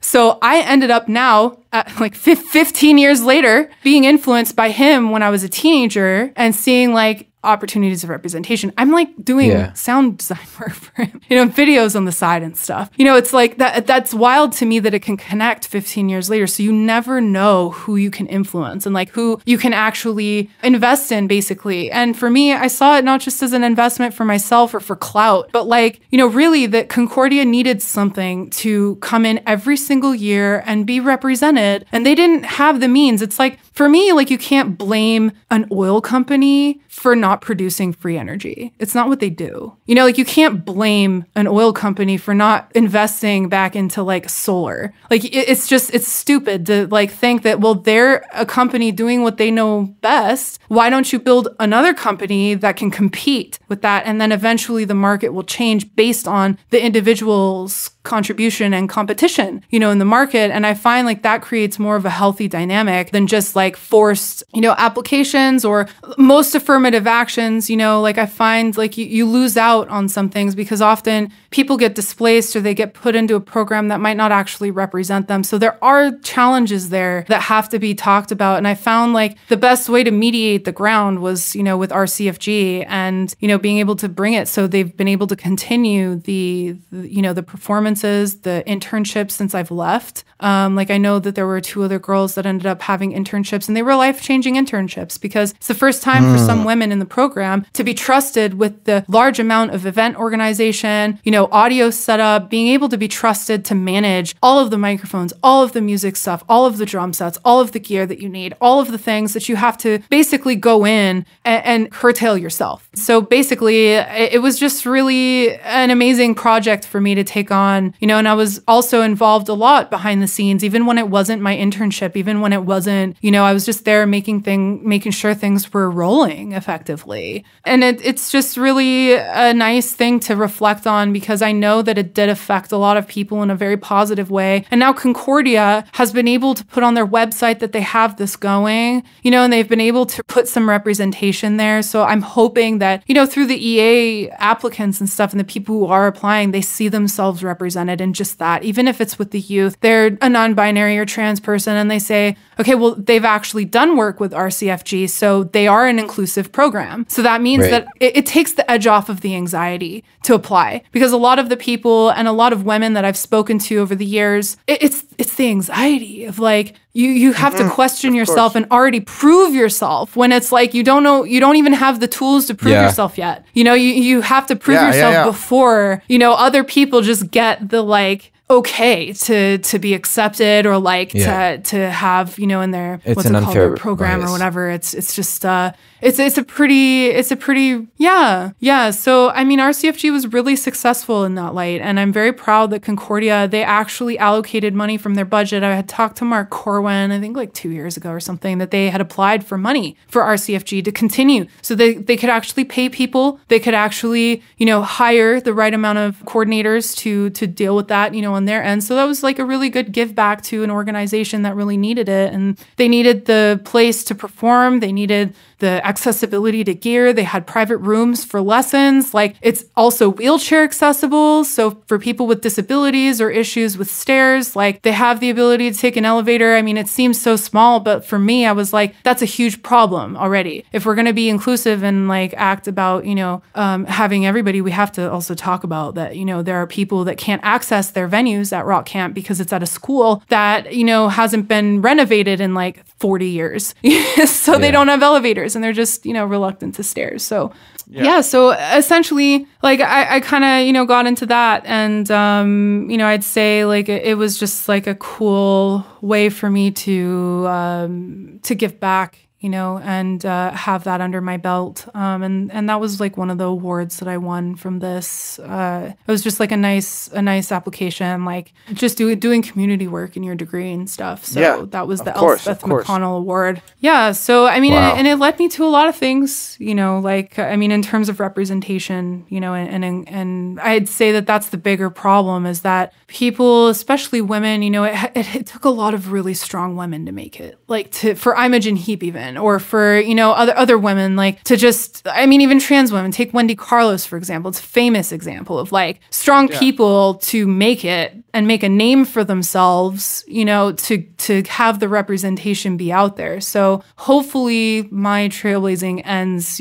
some of the anxiety struggles for people. Yeah, absolutely. Yeah. Really, really inspirational stuff. I just want to I know we're in an interview and it's like I'm supposed to say questions, but like I just want to say 2 words to you, and I honestly want to just say thank you. I think I don't know if you've been told that. You know what I mean? Because what you've done is such a strong stepping stone in a staircase towards the direction that we all need to look towards and work towards as like a community of people who are in this, like in EA or outside of EA, you know what I mean? Just like in audio and music and in honestly, general. Kayla, And I you're the appreciate most that. inspirational person just thank I've you. ever met. You have done of course, so much. Kayla. You have, like absolutely. Oh, thank you. I have like, some hard an days, actual so tear right now. it definitely makes. I have like what I call chest tears. Like sometimes I can't cry on the spot, like or they just flood out of my eyes. It's one or the other, but like I get chest tears when I can't like cry out of my eyes. That's my like other like Aspie definition. It's like chest tears. Yeah. But yeah, I really appreciate that. It's like I can say like, I've been recognized by my peers in the traditional sense that I've been like hired for like Nuit Blanche projects. I've been taken on to Write Bloody Publishing, to make like poetry videos for their new authors, or, now that led to working with a very well-known poet, and I have a whole year contract with her, and it's just all these associations come to a point where like I have really bad days sometimes, and especially as an artist, it's like you're always in this like state of like permanent reflection sometimes, like of like, am I doing enough? Am I even worth it? Am I like actually good? Like, is the shit that I'm doing bullshit? And then all the kind of work that you have put in, it's like mad imposter syndrome. And it's just like, even with all the stuff that I've done, it's like sometimes it just like you're in the present moment and you're like looking forward to your future in 10 years and you're like, well, like this stuff is done. Well, what do I do now? And the mind is kind of like busy trying to. So how do you stay motivated so with like, all these different projects that you run and that you take like, on? Discipline. And I'm not kidding by that. Yeah, that's something that I learned when I was practicing. I was practicing Qigong and Kung Fu for a couple of years. And in my practice, I realized there's a lot of strength in movement and in pacing your movement and really getting that finite detail of like breathing and stuff. And I mean, I'd like to say that a lot of my spiritual work, or like, I guess my relationship with God, if you want to talk about universe, whatever you want to name him, it's all points to that same direction of your spirit, and like your mind requires discipline, and the mind, especially, it's a muscle that requires training. And we often give up after we haven't seen like any results yet. We give up and we think that like our music has to be perfect before we release anything. We have all of these expectations, and expectations are the killer of discipline. Expectation kills anything even remotely close to it. And it's like your motivation is fleeting. Motivation is emotional. Motivation is a part of the heart being like, yes, yes, yes, take me there. I want to go. I want to experience. I want to do all of this stuff. And like,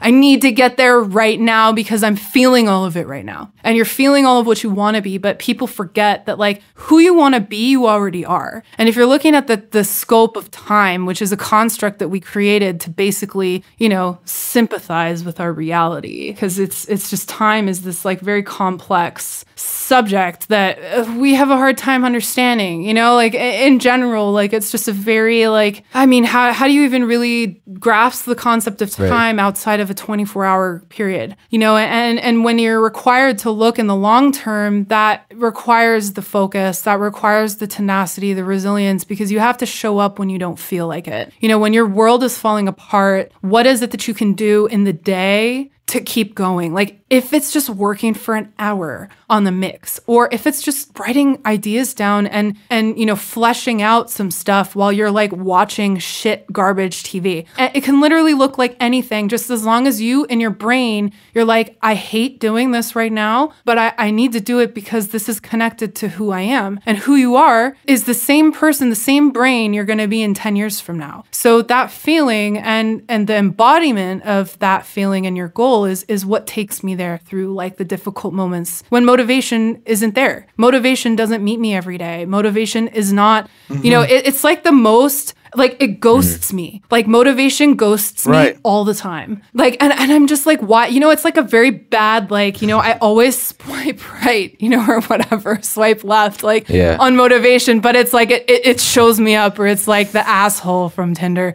Like, you know, it's like, motivation is that like douchebag, you know, like where it's like you give it the chance and it meets you for a day, but then it ghosts you the next week. And then it's like, well, what falls into play? And discipline requires the individual effort, right? What sports do you do to help your motivation? I mean, it could take it like as an easy example, like running for me. I was never a runner. I was always like super like heavy setted. I played softball for 12 years as a catcher, you know, or a shortstop, but mostly catcher. So I never liked to run. I wasn't fast. But then, you know, like about 2 years ago, I was like, well, I'm going to start walking home from work every day, because walking is like a very, like, I'd say like, it's not a praised form of cardio. It's very underrated and undervalued, but I started that way. So I started with making goals for myself that I could meet every day, because Short then your goals. brain automatically, when you're disciplined and hard on yourself, obtainable goals, you know? So and even in my grant work, and even when I'm like having hard days now, I'm like, well, what can I do in the day right now to still meet a goal of like 15 minutes of working on something? It's like this 1% rule. Just put in 1% when you absolutely can't. And when I'm running, you know, when my brain's like, I fucking hate this, fuck,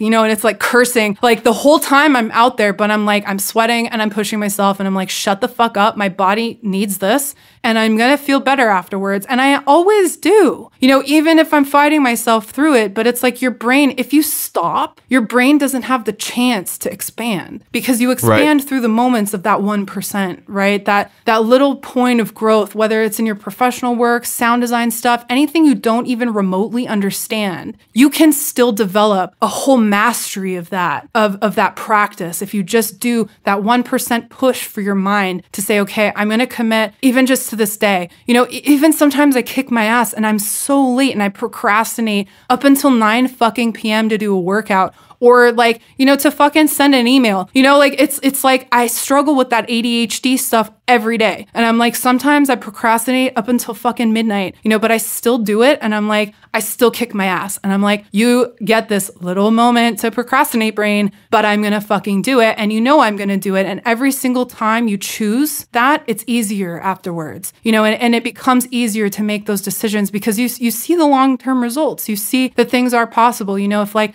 I just gave up on my mirror collection and like the other projects that I'm working on right now and the networking and stuff, like I'm actually connecting into McGill University at their Kermit lab, which is the Center for Interdisciplinary Music Media Technology. So what's the project that you're going to do at McGill exactly? I'm actually, you know, trying to get my other project that I'm applying for grants for to be researched there. You know, and I'm working now with people who are doing their PhDs. This is like PhD level work, but I'm putting myself where I need to grow. And obviously I'm scared shitless. Right. You know, I'm fucking terrified of these people. Like I don't know shit like compared, you know, but that's the thing. That's the expectation that would drop the dream, is like, if I sit there and I'm like, I cannot like, actually like measure up to them. Of course not. I'm just starting. Like, but I'm putting myself there so my brain can grow, because every single time it's going to tell me it wants to quit because it's not smart enough, I'm going to continue to do it. And then the next week, as that muscle kind of develops, it gets easier to bring on more weight to the research or the information or whatever project you're doing. So, I mean, it's a long-ended answer for that, but essentially that's where it all starts for me, and it's where it all ends is discipline and being kind to yourself too. Like, I'd say, I have a lot of self-care routines and a lot of like, I definitely ask for critical feedback for pretty much everything that I do, because the critical feedback and showing people unfinished works helps me. It's like our tutorials, in East 305 or something. Like, it's like those tutorials actually meant more to me than the lectures, because I was able to get critical feedback to develop my work in a way where my brain was like, it needs to stop here, but then giving it that extra percentage to grow, it eventually evolved. So, I definitely say that if you're not motivated with stuff too, that's also an option, is just show your work to somebody. Like, put it somewhere so you can get feedback or a result of something, so you can trick your mind that you've met your end goal already. It's almost like a trick, like a mind play, where it's like you can show your work for somebody so it's like you're submitting it, but it's like you're getting all this critical feedback, and then your brain is like anxiety or something. Like, I have so much work to do. Now I have all this motivation to work on it. So it's like you kind of have to play with your difficulties, and kind of trick your mind, like, and that comes with knowing yourself a little bit as an artist, or just, trusting your developmental abilities in some way. But that's kind of how I roll. Like, it's also kind of like, there's a lot of risk for that. There's a lot of high rollers risk with this kind of stuff and investing in yourself as an artist. And it's not, a condemnable experience. Like, our artist experiences and stuff are often imaged as like, we're like the deadbeats who like dropped out of school, which I fucking am. I fucking dropped out like 3 times. Right. So I'm like, I definitely live the stereotype.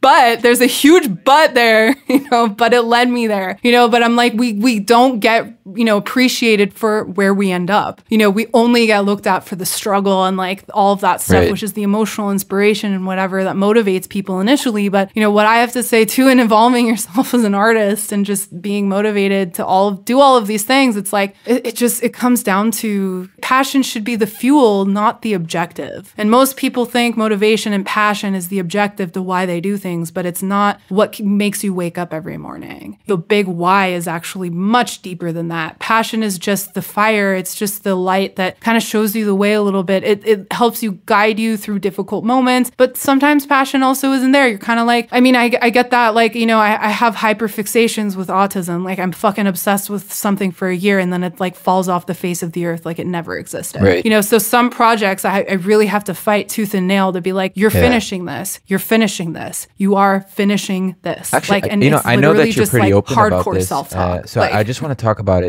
I want to talk about how being on the spectrum has shaped your work. Like, what habits or approaches take part in your artistic processes as a neurodivergent person that you now realize differ from a neurotypical artist? Definitely. I'd say like my use with complexity. And when I say complexity, this means like taking and finding literally whatever I can to make something out of it. And a lot of artists, especially in the sound design world, they're like, and now with sample packs and like all of this shit, like you're able to buy packs of sounds. Right. You can download like people typing on a keyboard instead of doing it yourself, and there's like that whole fight of like, if you're going to produce your stuff, everything needs to be auto-generated and whatever. But it's like, the same parallel that I have with my mirror collections and hyperfixations and obsessions with that. Like, not many normal people would go through the garbage to just break glass. Like, not many people would just go through that to just shatter stuff, and then have the vision of what it can be greater than that. Not everybody has the, will to want to fucking wash every broken piece or take a whole sound bank of stuff and then use that for an entirely new project.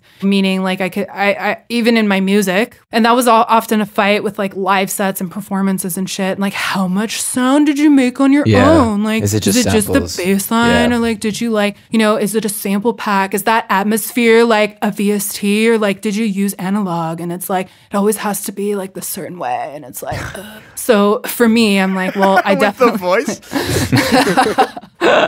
I love it. Oh my fucking god. Oh my god. Yeah, it's like oh my god. That's like 8 people out there.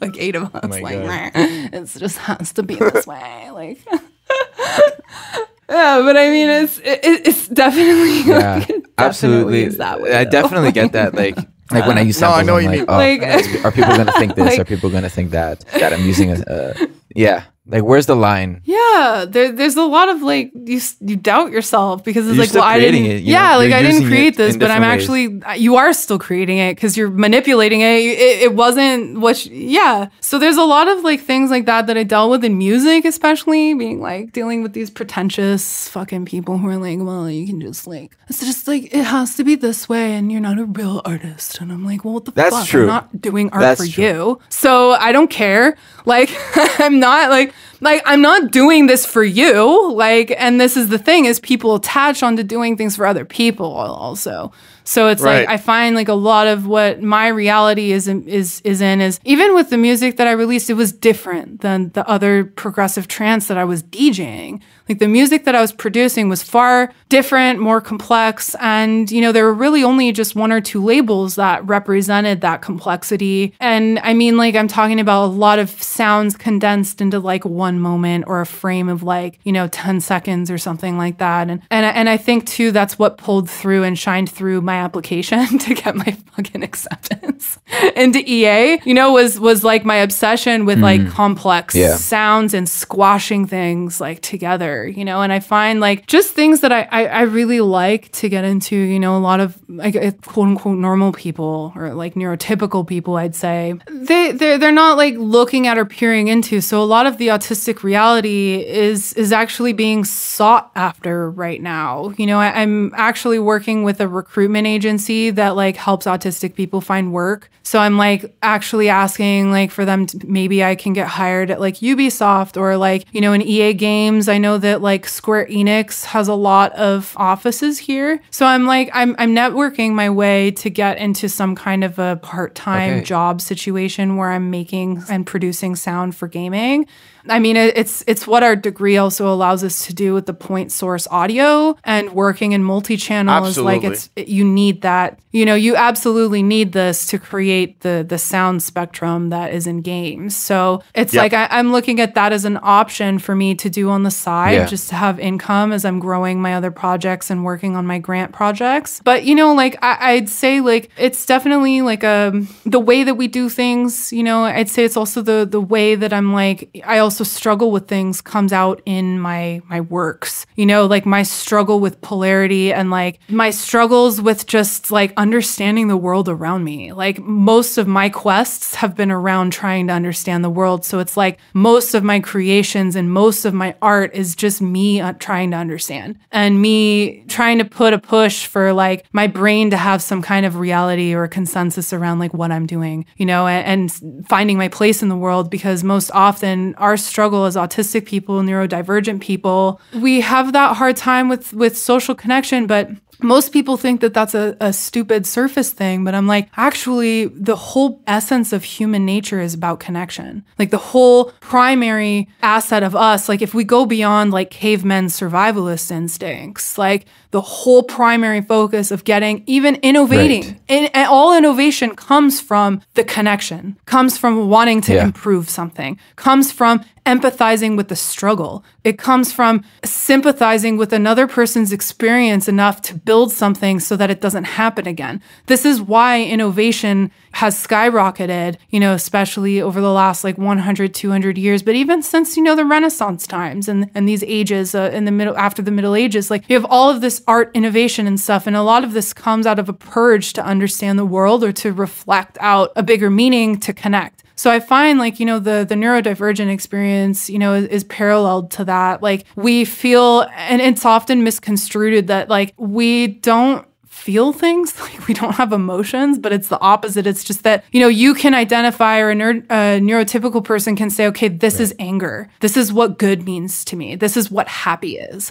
I can't do that. That's alexithymia. It's like I have all of the emotions of anger, then I'm feeling like the happiness from yesterday, and I'm feeling like the quote unquote like misery, or I'm feeling like this thing that really sparked frustration. And usually it's through frustration that I have like an overload with something. And a lot of that is because I'm dealing with too many complex emotions and I don't have enough processing time, or I'm being shut out to communicate it. Because a lot of the times people like don't want those conversations in their life, because sometimes they're tough conversations to have if you're like a person who's like very indirect and like not being who they are, and they're just presenting a different person as who they are. Because most people, that's basically neurotypical reality for me, is just nobody says what they mean to say, and I have to figure it all out.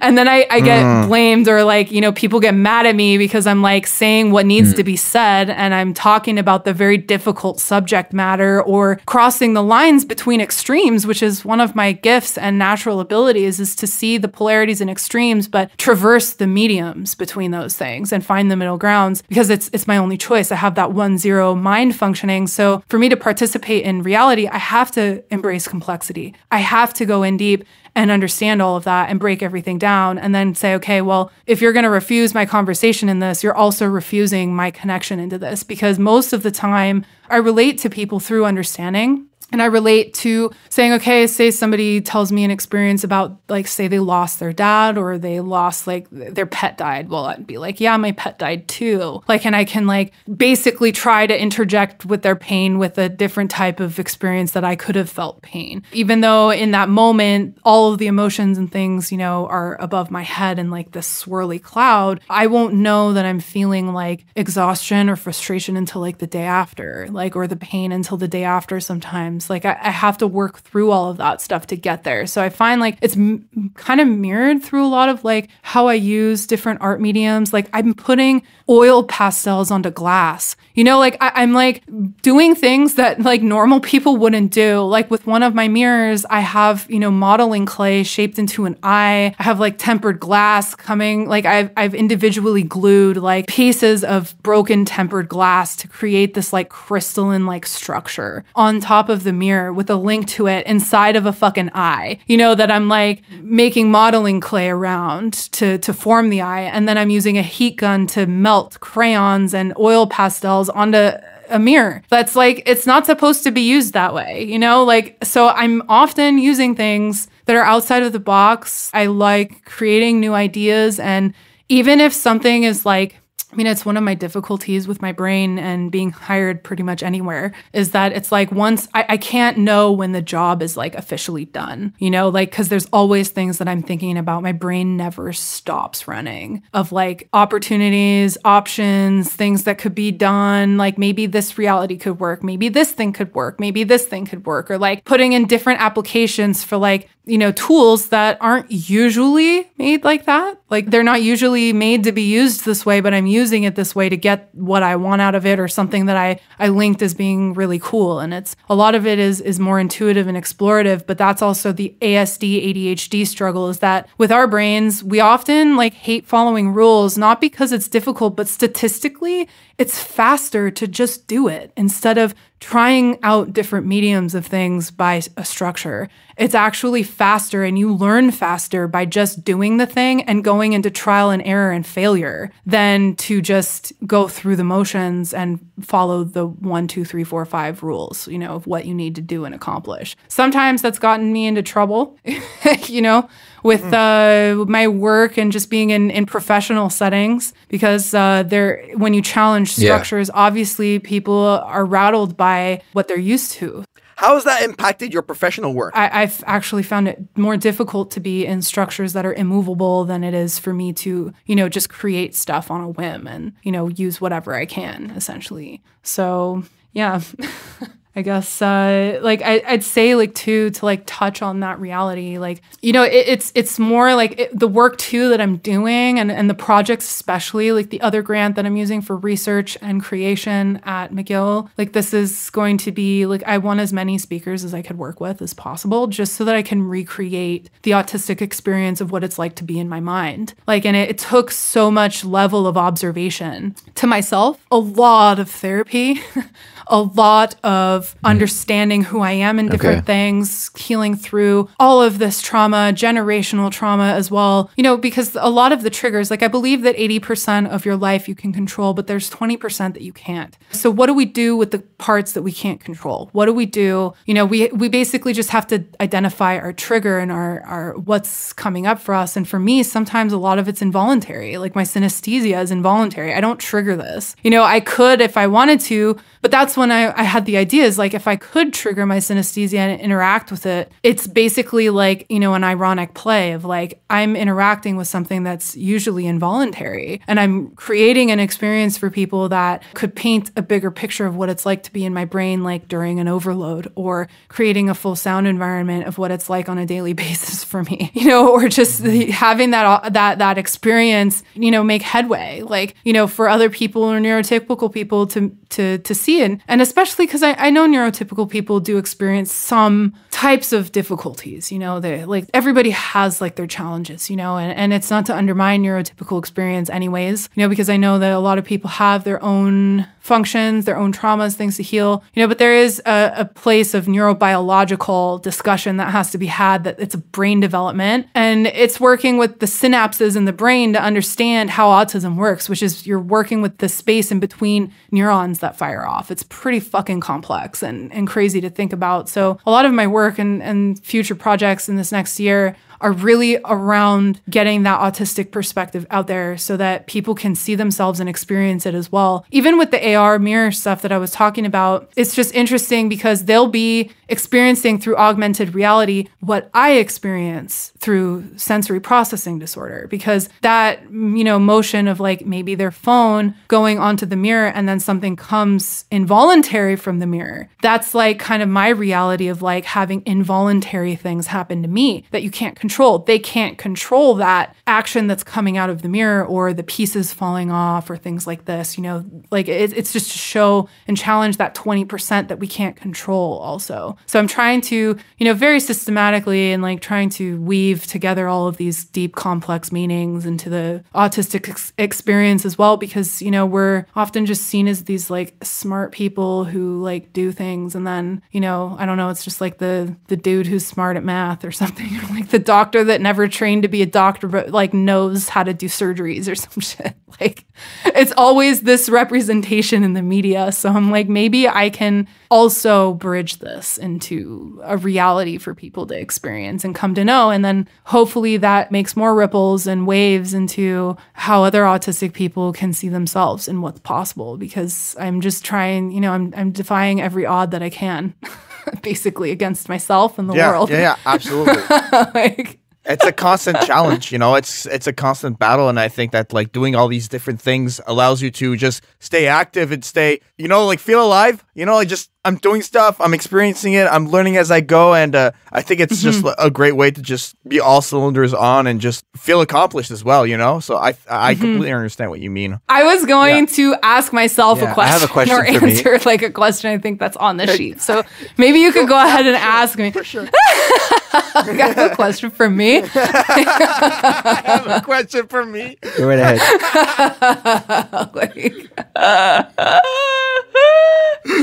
No, I was gonna like talk about like E.Sunrise Productions and just like, you know, where that's at in my professional sphere, because it's difficult to manage these things and all the stuff.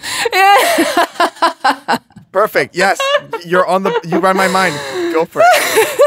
It's my like habit of interrupting or like, you know, just jumping like forward, you know, a couple feet. No, tell us about E.Sunrise Productions for real. That's because that's a big part of like what you do. You know, your website. I went through it. There's so many projects. You know, we talked about it in the intro. So yeah, let's definitely get into that side of your life, because that's like very fascinating stuff. Yeah, and there's so much more that's going to be put on there this next year. It's great. I'm very excited to be able to put, you know, in my section that, you know, is like upcoming, or like my featured sections, especially. Like I'm really looking forward to update that with the stuff that I'm starting. And like I basically, you know, like another feat for autistic and ADHD people is like the professional career scope. It's like, how the fuck can you actually manage all of this stuff? Well, basically, if you go to my website, like I came to create E.Sunrise Productions because E.Sunrise has a special name for me. It's like a secret name. Like I can't, like the letter E is always going to remain a secret. Like for me and the people that know me, like in my closest points, but even for them, I don't think they'll remember. So I'm just like, it's a very like, it's like my life's purpose in a way. Like, I don't know how to explain it, but you know, it's kind of a sacred name for me. So I used this name and I got this name through, I guess, spiritual meditation, I guess, you know, or just like knowing what I wanted to do.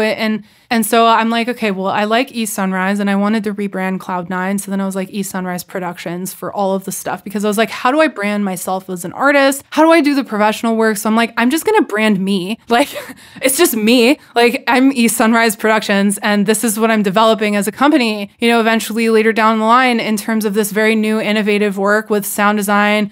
I can do pretty much anything that I want because I'm like, I don't want to live within limitations. Like, I don't want to be ironically put into a box, which is, I say irony because my project that I'm going to be doing research at McGill, like it involves like me projecting myself into a glass box. Yeah. So it's like I'm literally putting myself into a glass box to break out of a glass box and show people why you can't put people in a box, you know? So I'm basically taking like my struggles and I'm turning them into art, into a very like, you know, fashionable sense where I'm like, this is what I'm doing. But it doesn't stop there. So I'm like, who I am is also involved in projects. I love poetry. Like I have a whole manuscript of poetry that I've been editing and like, you know, I've been working on like a, you know, in a workshop, like just, you know, having like a group once a month we get on Zoom and we write a poetry piece or we take like a piece of work that we need edited or feedback on and we all give each other really critical feedback. So I'm basically doing that every single month because I'm always putting some kind of a work up for people to talk about and really give me like the critical feedback, like the harsh stuff, like the deep nitpicky stuff is what I really want, you know? And so I've been taking that, like my manuscript and stuff, editing it to shreds, throwing some stuff out. But I'm like, how do I involve all of this stuff into a career? How do I manage all of these things, you know, that I'm rotating around, you know, all the time in my life? And I'm like, well, that's where the production stuff comes in. So I'm like, if I just brand myself and if I just do what I'm capable of doing and I show all of my work and whatnot, like this is just, you know, it's an unprecedented type of a career where I can just go everywhere that I need to go, but have my name be in the productions, you know, and be credited as that. Like it's basically making that name brand for yourself, you know, to keep your name and to make those new networking connections and stuff. So I'm now like, you know, as I said, like I'm doing video editing. Like I love DaVinci software. Like it's freaking phenomenal. Like just the free version and what you can do. It's incredible. Yeah. Like it's amazing. I'm like, no wonder it's becoming like the new standard to edit in. Like, and I love the audio features too, because for me, what I can do in it is if I'm making a poetry video for somebody, I'm also crafting like a digital poetry book. Like I'm working with an artist. We're going to do like NFT, like poetry NFTs, like a digital poetry book, because it's just not being done. And I'm like, why the fuck not? Because poetry and a lot of this stuff is dying in terms of like being able to have gigs to go and speak your poetry and stuff. I'm like, why are you limited to just getting a publishing contract or something? I'm like, don't limit yourself there. Think 5-10 years ahead. This is where I want to be. This is where we need to go. And, you know, I'm now partnering and collaborating with an amazing poet. She's got thousands and thousands of followers on Instagram, built herself up as an Insta poet, but now is changing like her poetry career a little bit. And so it's just a really nice intersection with both of our works. And I met her through this workshop that I did last year. And we've just been working together for like a year, developing ideas and projects in a relationship. And so under E.Sunrise Productions, I'm taking on that kind of work as well as like, I'm, you know, I have kind of like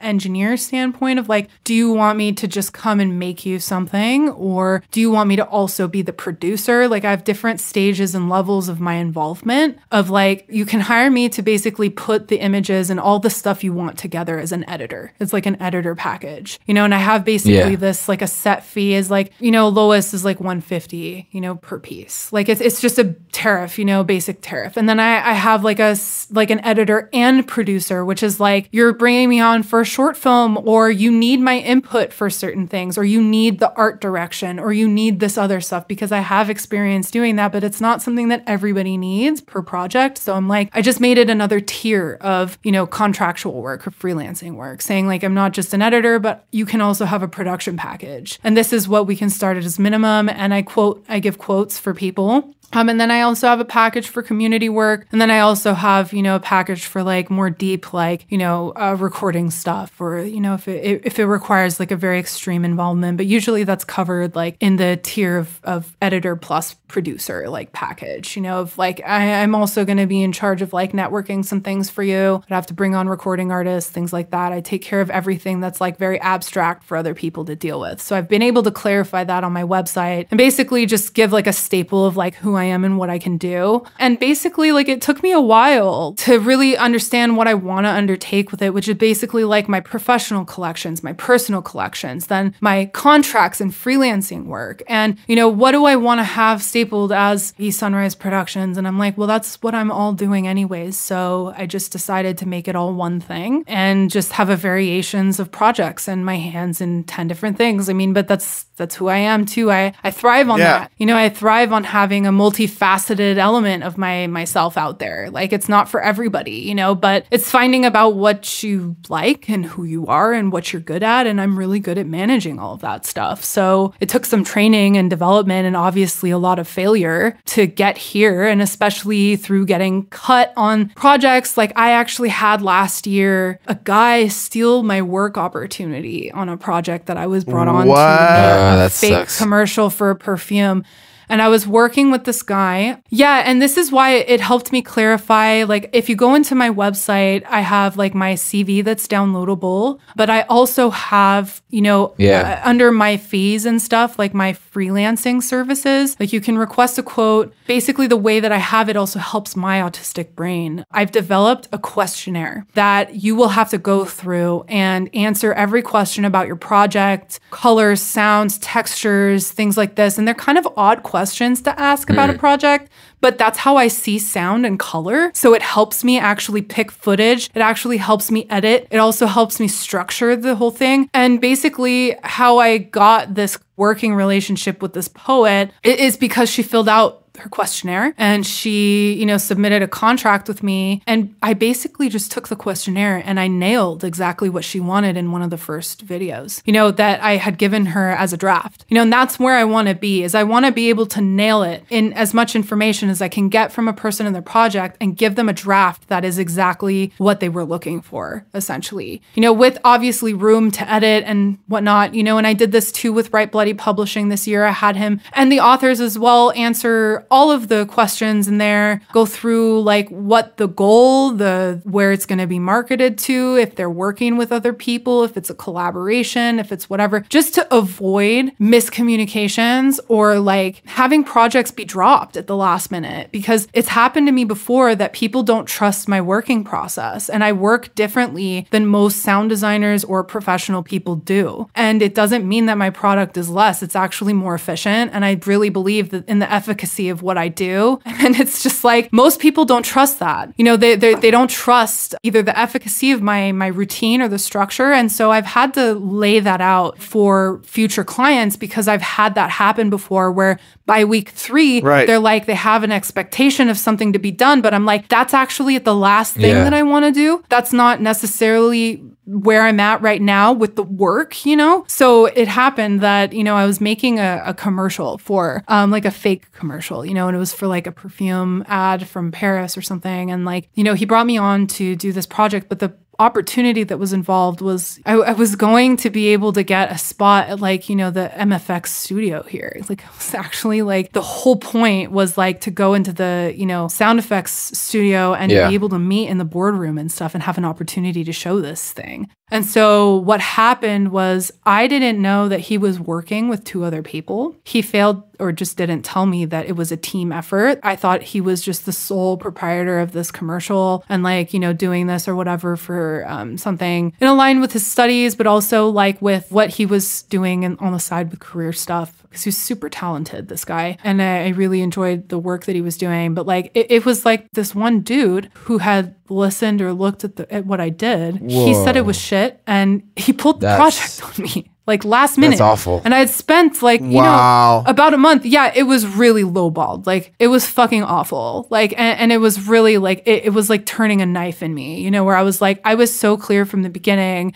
you know, and there's days when I request feedback and meeting times and stuff that I've now been charging and making really strict deadlines that not just I have to follow, but the client has to follow to avoid last minute changes or last minute drop-offs. Okay, see, how do you handle the financial side of E.Sunrise Productions? Basically, if I'm at the 3/4 mark, you still have to pay me 80%. Even if you don't use the video and even if you don't use the work that I'm making, it's there. You still have to pay me and it's in the contract.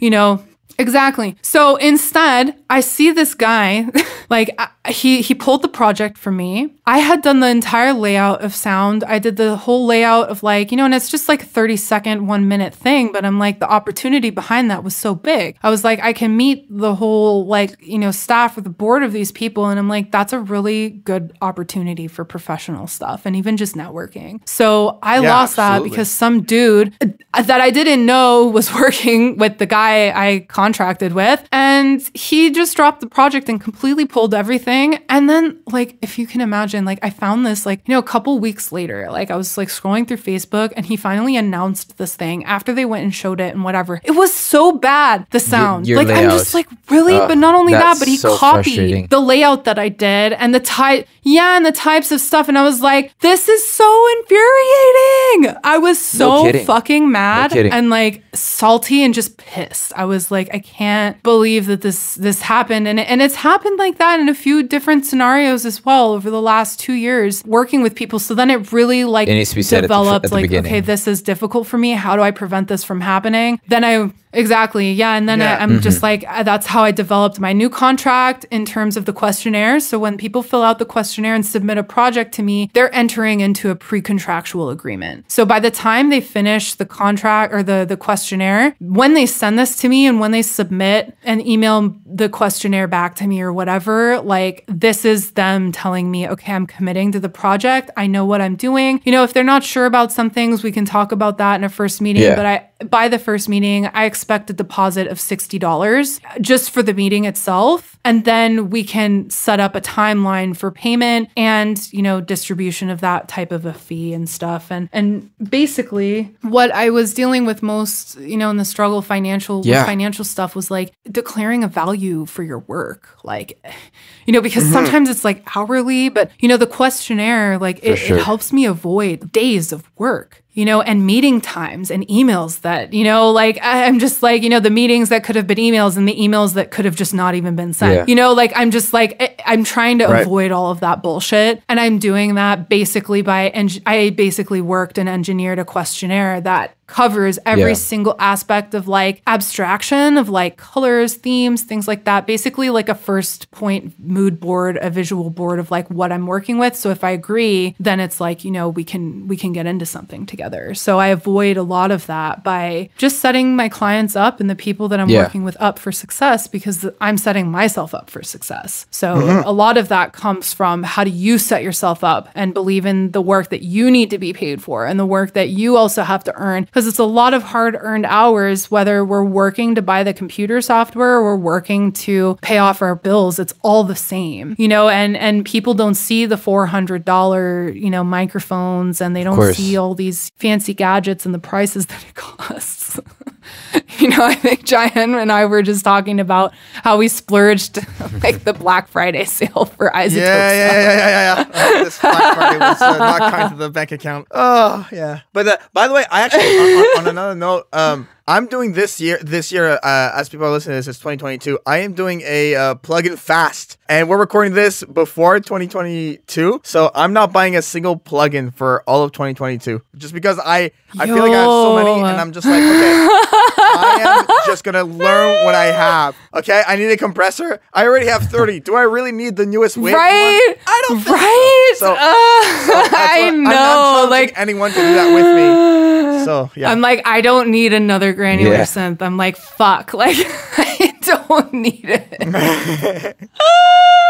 But you know, I think like that's SpongeBob me. It's the SpongeBob. I don't need it. I don't need it. I don't need it. Yo, I see myself in SpongeBob. I love SpongeBob. Like one of the greatest cartoons of our time. Like for real, it is. It really is. Yeah, I mean, but I mean, that's, like buying plugins and stuff is such a, like, it's a love-hate thing. Like, I don't need any more synths, you know? Like, I have so much that I have to work with, but I'm like, I do know that for 2020, given when I get the money for these grants, I'm definitely buying some shit. Like, I don't know if I can join that with you because I'm definitely buying some shit. Like, but that's more for like professional stuff and not just like casual. Like, this looks cool, and I like how they've marketed the image of like the synth. Because basically, sometimes it's just that in my plugin folder. Yeah, exactly. I mean, it's like that though. I mean, I can't hate that. You know, like I mean, they do a good job marketing some of that stuff. Like, oh man, like sometimes the graphics too. With like, I love Native Instruments graphics. I really like some of their plugins and like what they look like. Yeah, I like literally bought 2 of them just because of what they look like. Well, what are some go-to plugins that you like? Like Native Instruments? I know you're a big Native Instruments person. I know you use Absinthe. I'm pretty sure I saw you in Live Orchestra using Absinthe. Yes, I remember this. Absinthe. I love that one. Absinthe. So I love the complete, like I just updated everything to the complete 13, and it's like, I'm just like, I hate saying this, but I'm like a Native Instruments slut. Like every time they come out with stuff, like I throw myself at it. I'm like, I just throw myself into their technology. And I think it's also because, you know, like I have an Ableton Push, but it also started with a lot of the complete softwares and like Native Instruments, Contact stuff. And like, I really like Native Instruments really got me into a lot of the sound design stuff. It really did. Like, you know, before you get into the big boys like Omnisphere and shit that require like fucking all your RAM juice, like a CPU, you know, Native Instruments offers a fuck ton of stuff. And the 2 that I bought just because they look cool, one of them was called Starlight. There's another one that's Ethereal Earth. I really liked the new Reactor 6. And which one? Razor. I used Razor relentlessly, like through my electronic music productions for like bass lines and things like that. But Straylight and Farlight, they had the coolest fucking backgrounds. It's like you're walking through Blade Runner or something. You know, like it just looks like that. It's like a Dune movie, you know, like it's like a scene out of Dune. Yeah. Like I basically splurged on that too, and I'm like, I don't have the money for this, but I'm gonna buy it anyways because I really need it. And I love granular synth, and I also really like the capabilities that it uses for sound design and filmmaking too, because most times, you know, when you're looking at making an atmosphere or something, if you can make it with voice, the brain is attuned to recognizing voice in like all different types of facets. So you're more likely to create emotion when you're using human voice. You know, if you're using like a sample from a chorus, and then you're using that and putting that into, you know, plugging this into a granular synth and creating this crazy fucking atmosphere from it, you're way more likely to get an emotive response than just like a digital like thing from Absinthe, you know? So it's like, I find you know, I definitely go towards, you know, VSTs and like softwares and stuff that like, you know, can allow me to not just like drool over the image of what it looks like, you know, of it looking cool, but also because of the, you know, what it offers. And those 2, though, they definitely hold fast. Like, I really love them. I bought them earlier this year. For the update, and I'm obsessed. Like, I'm fucking obsessed with these 2 softwares. Like, it's just really, they're really great VSTs. But I mean, other than that, like, I often just record shit at random. Like, I have, you know, a Zoom mic. I have an H6, and I often just like, I've carried it around random places. It's again with the weird shit Kayla has in her backpack. The weird shit Kayla carries around, like, and just like, oh, that sounds cool. it is. take out this little mic. Yeah, it totally is. It totally is, though. I mean, it's like, I just like all the weird shit that I have in my bag. It's like, that's one of them. It's just like recording relentlessly all sorts of different things and then just like fucking shit up with it. Like, I just take it and I throw it into the fire, just like I throw myself into the fire, I guess, you know, just like throw these sounds or these recordings. And I'm like, what can I do with this? Like, I had a girl, she played violin, but like really cool violin. Like the style of violin that she was playing was just different. So I wanted to record her, and then I made like some odd techno track out of it. And it's like, I just took some of these samples that I was creating, and then I just like used it for some random shit. Like it's just, I don't know, my brain just works like that. So sometimes it's not even like a program or a DAW or like, you know, software. Would you often use your field recordings for your tracks? Oh yeah, definitely. I did this. Actually, I mean, it's for the track Magic Island. So that track that I released as a single, this came from a festival that I played at in Norway. Okay. So I was actually invited to play at Midnight Sun Festival. I played in 2016 that year. I had been already once before doing like basic stage management and networking and stuff. It was a really great opportunity that I had in 2014 that year. So, and this festival took place in the Arctic Circle on the island of Veyroy. So you have the Faroe Islands up there. It's like either a 5-hour boat ride, which is what I took the first time. But then the second time I did the badass thing and I took a helicopter. Oh, really? Oh my God. I took a helicopter in. It took me 20 minutes. I was like, I'm not sitting on a boat for 5 hours. You know, I'm here to play. So I'm gonna like, you know, be bougie and get flown in. From the north of Norway.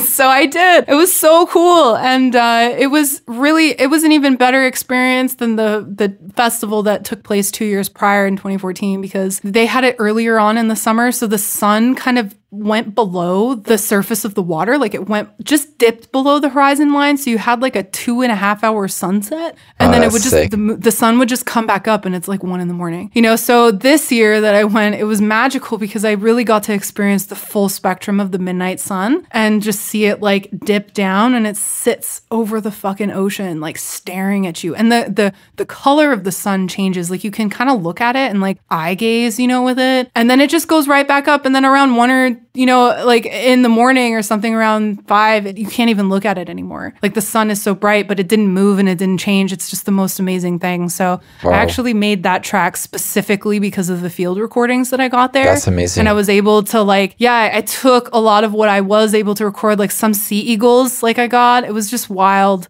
Like I was able to get some sea eagles like screeching or whatever they do. I'm doing their like sea eagle thing. That's so cool.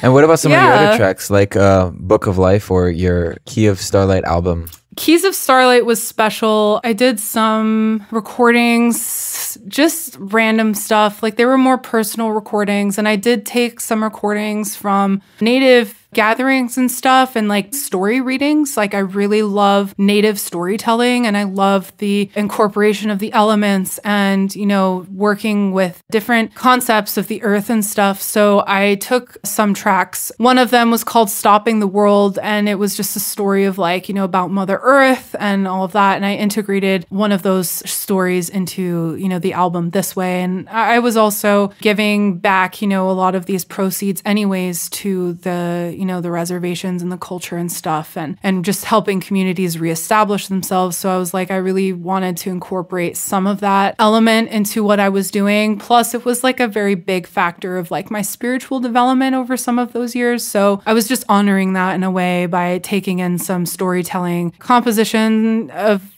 just voice stuff. And obviously there were just like weird things like a gate creaking in like Czechoslovakia or something. Like, you know, in Czech Republic, like just like, like and making like a squiggle or like a, you know, weird squishy sound with it, you know, and just working with the oscillation that way and just changing shit, you know, which I found really, really great to do. So that was kind of like in the beginning years of when I was like starting to experiment with taking recordings and like storytelling stuff or voice stuff and like taking it to a different level of like how to apply this to an electronic music track without being a cliche, you know, and also dishonorable. sample, or, you know, just like taking in something that's like super overused and like just being monotonous with what's being created because everybody else is doing it. So sound sampling and stuff was always like a nice, unique way for me to carve out my individuality. What would you most often find yourself being inspired by, like sound sample wise? That's a good question. I think just my brain. Like, sometimes it's just really weird. I get like impulses to go record stuff. And then I'm like, sometimes I don't even know why I'm doing it. I just have an impulse to do it. And I guess it's good because, you know, instead of being very impulsive ADHD, like spending $1,000 and like driving myself deeper into financial debt or something like that, I'm like, you know, managing my impulses to go record weird shit. Right. Like even if it just sits into my sound That's a good bank and I impulse. cut it and, you know. That's better than spending $1,000. It's hard though. I mean, Yeah. I can convince myself in like so many different ways of why I need things, you know? So it's it's definitely hard. You know, and yeah, I'd say like sound sample wise, I don't know. Like I had some friends who were like creating samples for stuff. I always loved like supporting artists who were doing that. Like there was a record label, I'm trying to remember the name, Enigmatic Records. There we go. Finally, like sometimes it just comes to me. Yeah. But this record label, they were really well known, and they were the first ones to kind of start publishing a USB basically that you could buy from them and they'll ship out to you in like a nice little box. Okay. You know, and so I was like, oh yeah, I definitely want to get that because it's like a whole realm of artists who were doing soundscaping. They were doing all different types of recordings. I fucking loved all of the work that they were doing. And they had some of my favorite artists that were also doing trance music, but they were also on that label doing like ambient stuff, soundscape stuff, and bought that. And then it kind of inspired me to do it myself too, because I was like, actually, yeah, like I could do this, you know, and that's kind of where my sound design stuff, especially with Keys of Starlight too. There's more sound design, especially in that than my first exploration with Rising Luminosity as an EP, because that was more like my push to just get stuff out there. And, you know, I'd say like, you know, my music still holds up till today, but, you know, I'm always like that, like evil, like that old man inside that's like the Kevin Austin in me is like, you know, Yeah. like the Kevin Austin in me is like so critical, you know, and is like, it was shit, like, you know, but that's kind of where I think I found the love and the motivation and the inspiration to like do sound samples was from Enigmatic Records. That's like, awesome. And also like, yeah, there was just a lot of other types of, you know, things that it could find in those times. And it was just really nice. So That is really cool. Very cool. And I'm also very curious because you've obviously done very successful things. What has been the hardest lesson that you have learned in your audio career so far? not to fall in love with your work. That's been the hardest thing for me, for sure. Like the number one thing. What do you mean by that? Not falling in love with your work. Meaning Yeah. like when you have a piece and when you're also working on clients' visions and stuff, like you have to leave some space for their interpretation of your work. Because when you like fall in love with stuff, sometimes you become it rather than it being a product of who you are. Right. You become the piece you're making. And that's,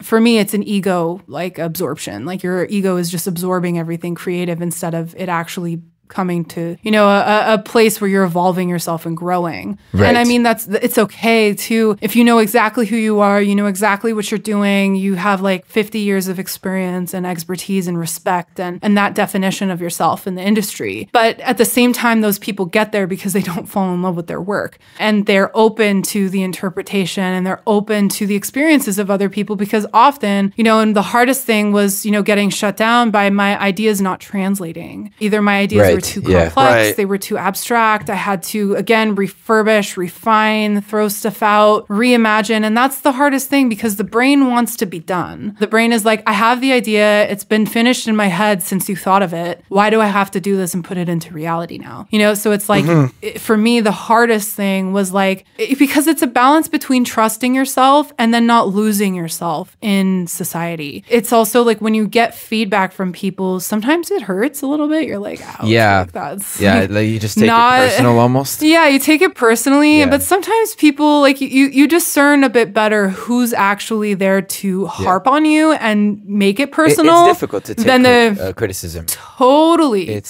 And I think The like hardest thing of being an artist. 100%. And I mean, it's just like, for me, it was like being able to identify who I am, even in a sea of people and artists and identities. You know, it's like, well, I don't want to be like everybody else, but I also need people to reflect their experience to me if what I really want to translate is coming through. That's for me the difficult thing, but it's helped me discern and, you know, deepen my level of discernment of like who I ask for feedback from, because why am I giving somebody something, you know, and they're just shitting on the project when I'm not trying to be like them? You know, why am I sending my shit or like putting myself into environments where I'm not respected or valued? Yeah. But also, you know, like the people who want you to grow are going to give you the right feedback and courtesy to grow. Like they're going to give you the right steps to proceed to meet your goals. And that's the feedbacks that's usually the harshest and usually the most critical. And by harsh, I mean, they're going to go in on your work, you know, and when I go through feedback sessions with clients, especially, and even with, you know, projects that I'm doing, even with my grant proposals, like I have to pitch my ideas 1,000 times over to make sure that I am living, breathing, eating, and, you know, inhaling as much as I can the project so that it's 100% clear for me. Because if it's not 100% clear for me, how can I expect the audience to even get a taste of what I'm trying to expose? So you have to also mentally give yourself that feedback regularly if it's not available to you. You have to remain objective to your work, especially in audio, because it's so abstract, the world that we work in. You know, I find that sound is the most abstract form of art. It really is. You're literally manipulating wiggly air. Like, you're literally manipulating air. Like you're manipulating frequency that you can't see, taste. Like you can't use any other sense except for your nerve endings. You know, your little ossicles in there. You can't use anything else but that to determine. But the other scope of synesthesia is pretty magical because I actually have my eyes. Like I actually have my eyes to rely on in terms of like a 3D space or the way that I hear, feel, and see things. I can actually rely on that to use in my work and stuff. But I mean, it's not a golden ticket to like the perfect art piece or production. It's like you still have to retain all of these other things to like align yourself with your goals. But it's pretty fascinating what objectivity can do for your life, and not just that, your self-growth. And it's an amazing attribute to have in all types of forms. But for stuff that's really abstract, like the work that we do, it's really pivotal to have that objectivity stance, because with abstract stuff, it's also harder to relate anyways, subjectively to what you're doing. So you have to be emotionally invested into what you're doing. So when you're emotionally invested into something that's abstract that makes you connect to it, it doesn't necessarily mean that it translates to your client, and it doesn't necessarily mean that it's what they want or what you wanted as an end result to be exposed. So that's the hardest thing that I learned, because it's always a development, and it's always a development of detachment. Being invested in who you are in your work means that you're investing in your vision first and connectivity to your gifts, rather than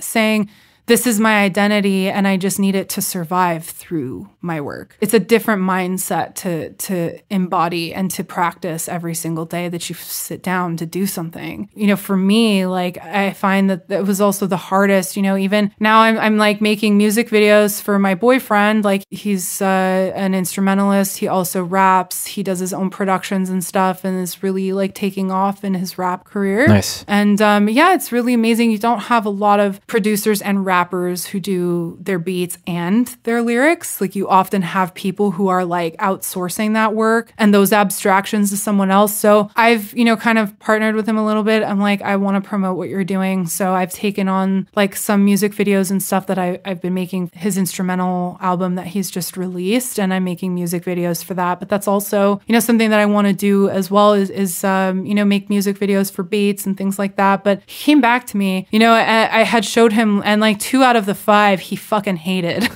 He was like, this is not what I want, and I hate this effect. I hate this like little circle thing that you put. Like, I don't want that. And I'm like, but but I need this to like represent the sound there. Like, you know, I'm like, your beats are not also, you know, like it's like that abstract connection that I'm just like, you know, he doesn't understand, but I'm just like, it's also just how I see sound. You know, I'm just like, it might not need to be represented, and it might not need to be there to represent the video in its totality, you know? So it's like, I had to like take a lot of shit out and redo a bunch of shit. Even the color grades, you know, that I put on the film, he was like, I liked them before. I didn't like this. I don't like this grade. I don't like the colors. I'm like, just put it back. And I was like, fuck, it's going to look so basic, but that's what he wants, you know? So I'm just like, I have to be like, okay, accept the basic, you know, look and feel of the video. And I have to find another creative way to exemplify the sound there, to like, you know, put something on a snare, put something on like a hi-hat that comes in every once in a while, or like, you know, like you have to get creative with that stuff. But it also comes with being like, oh, fuck, my ego's like suffering now. Like, my ego's like dead. And it's like, I'm dead inside and I hate my work and I'm not a good artist because he doesn't like what I wanted to do. But I mean, you know, I have my personal projects and my personal collections to be the director of what I fucking want to do, you know? And it's like, this is how I can kind of separate, like, it's not just a hobby, like, it's like, this is my life's work, you know? And your life's work could appear as a hobby to some people. Like, my mom thought this was just a hobby for like 5-6 years, but I'm like, Mom, this is like my life's fucking work, you know? And nobody else can see the long-term goal except for you. Nobody can see that end result except for you. And especially if a client is giving work into your hands, you have to see the long result with them, but you're also in charge of executing it. So it's a lot of pressure that you get put on you when you have clients, when you're dealing with people who are hiring you to do work for them. You're like, okay, I trust myself and, you know, the objectivity I can to get through this project, but you do have to be a little bit emotionally invested into them because their long-term goal might be very abstract. You also might see it as a hobby to them, you know, like it's like that sense of disconnect, and the only way you can connect is through the work itself. So sometimes it can get messy with like feedback and all of that jazz. But essentially, this is the primary mark of how you can evolve and grow and deal with your failures. Because most of us artists, especially in designers, like we deal with failure on a daily basis. Even if that failure is a work in progress and an element that we wanted to try, it failed. You know, the effects that I put into this video failed. Like, he hated it. Like, he did not want that in there at all. He's like, you know, like, and some people could be even more extreme than that and give you like even more harsh feedback and say like, you get this amount of chances, blah, blah, blah. It's a lot to put on your plate. Right. Let's discuss another project of yours. I'm working on, you know, a film. It's going to be my first short film as like an executive producer, like with one of my best friends, Aliag Malkassian. She is an Armenian artist, also multidisciplinary, but I'd say like she mostly crosses disciplines in the visual art field. She does carpentry, woodwork. She also does ceramics. She's making like a lot of recycled art headpieces and things. So we've made a film, an 8.5-minute film that I've been editing and putting together and doing all of the production side with. And it's sometimes difficult to say, I can take a week off to figure this out, you know, because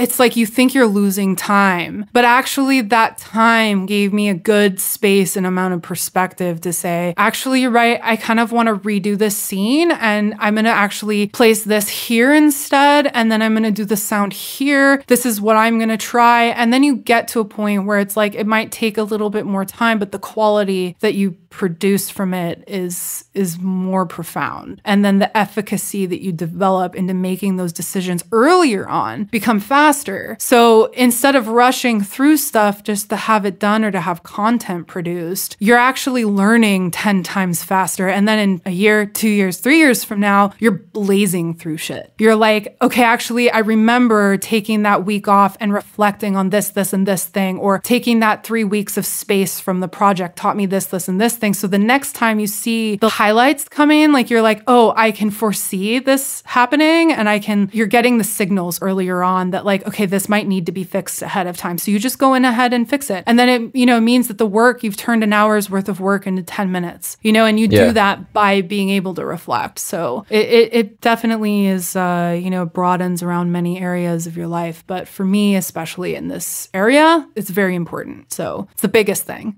Wow. So that's basically all the questions we had. You went in depth on everything. I am just like, yeah, I guarantee you this will be the longest Sound Space episode. There's no getting close. Yes. And there's a first for many. Yeah. yeah, first for many. That was great. I was really happy about this. Very happy. A big thank you to you for really being Yeah. open about all of your experiences, what you've gone through and everything. When we were like preparing to make this podcast, we were like, you know, someone we should reach out to is Kayla. And I'm just very glad you said yes. I know it seems like a very easy thing to say yes to, but at the same time, just thank you for being very open and everything that you've discussed with us today. I think it's a great lesson that people can walk away with, you know? Oh, yeah, So, for sure. yeah. For Thank sure. I appreciate the opportunity. I mean, any opportunity I have to reconnect, especially, and then to, you know, become a part of your growing network is also a key factor in who I am and how I work. So it's definitely a pleasure. You know, and I hope it's not the last time that we touch base, because definitely not. No. Oh, no way. We're definitely going to be doing stuff together. After you hear the other projects that I'm doing. Yeah. Like, we'll reconnect, for sure. the other things and the research projects, all of this is it's a really exciting year, 2022, and it came out of a very dark period of just trying to rebuild and rebrand. And when I say dark, you know, it's just a lot of, you know, self-questioning. Yeah. Right? You have to define yourself and then put yourself out there and being vulnerable and stuff. So, you know, and I think like if you're going to get into any kind of abstract world like ours, you just have to be comfortable with putting yourself out there and just committing to that and discovering and exploring, because it's basically how I got here today. It's through a lot of intense and invasive exploration. So I hope that we connect back in like a year when most of my projects and new stuff are launched. Yeah, once your stuff are released.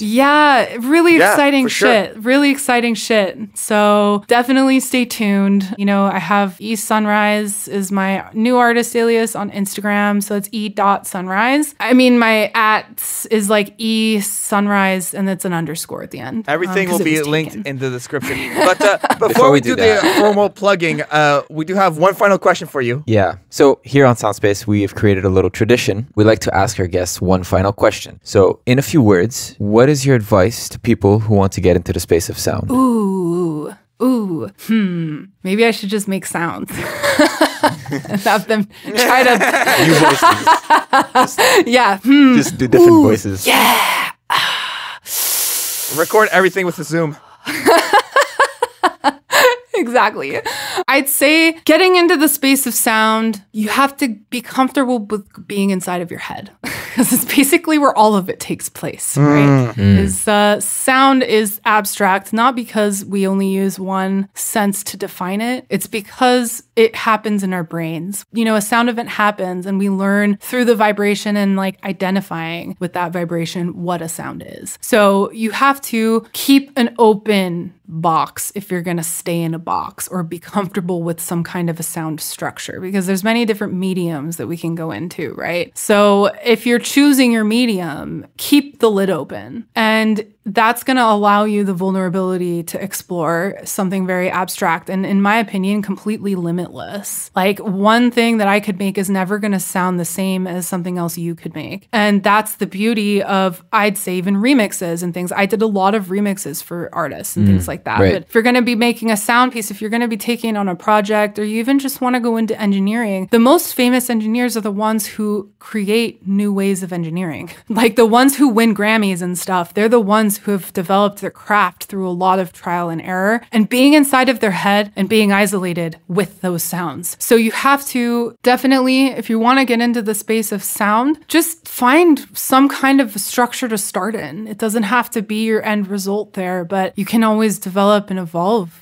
who you are through just keeping the lid open of that box, because it's such an abstract world. And we're blessed with this opportunity right now in this very, very, very, very, very unprecedented moment of history in technology. We're really living through this. And if you're here and you want to try to get into it, don't say that it's too late. Don't say that it's too soon. Just do it. Start anywhere, whether that's manipulating some shit on a free software. I mean, there's like a ton of stuff that you can have on your phone just to play around. Like, you know, just to take a voice recording and manipulate it. Like anything that you can do to get your hands on for free. If you want to get into that, go with all the free shit first before you spend $1 million, like with all these things that people think they need to get ahead. You don't need any of that shit. You just need a good brain who's willing to be vulnerable, keeping the lid open of that box, and just being disciplined in your practice, you know? So definitely open mind, open box. And I'd say it's not even an open mind. It's like you have to widen your mind, if that makes sense. It's not just about being open. You have to widen your peripherals with sound. So, and especially with where we're going with this next generation, a lot of the stuff and the new music that's coming out, if you're looking at pop culture, all of these things, like they're really embracing sound design, and especially with VR, especially with gaming, especially with these things. We are entering in a phase right now of society where we are going to be sought after. Gaming is sound huge. Designers. Exactly. Huge. We're going to be needed. So start anywhere, because the world's going to need you in 5 to 10 years. 100%, you know, and it's, like I feel like we're like the underdogs of the tech industry. Like out of everything we're that's gonna take out there, over. We're gonna take over. We're coming for you. One podcast episode at a time, Anthony. All right? One episode at a time.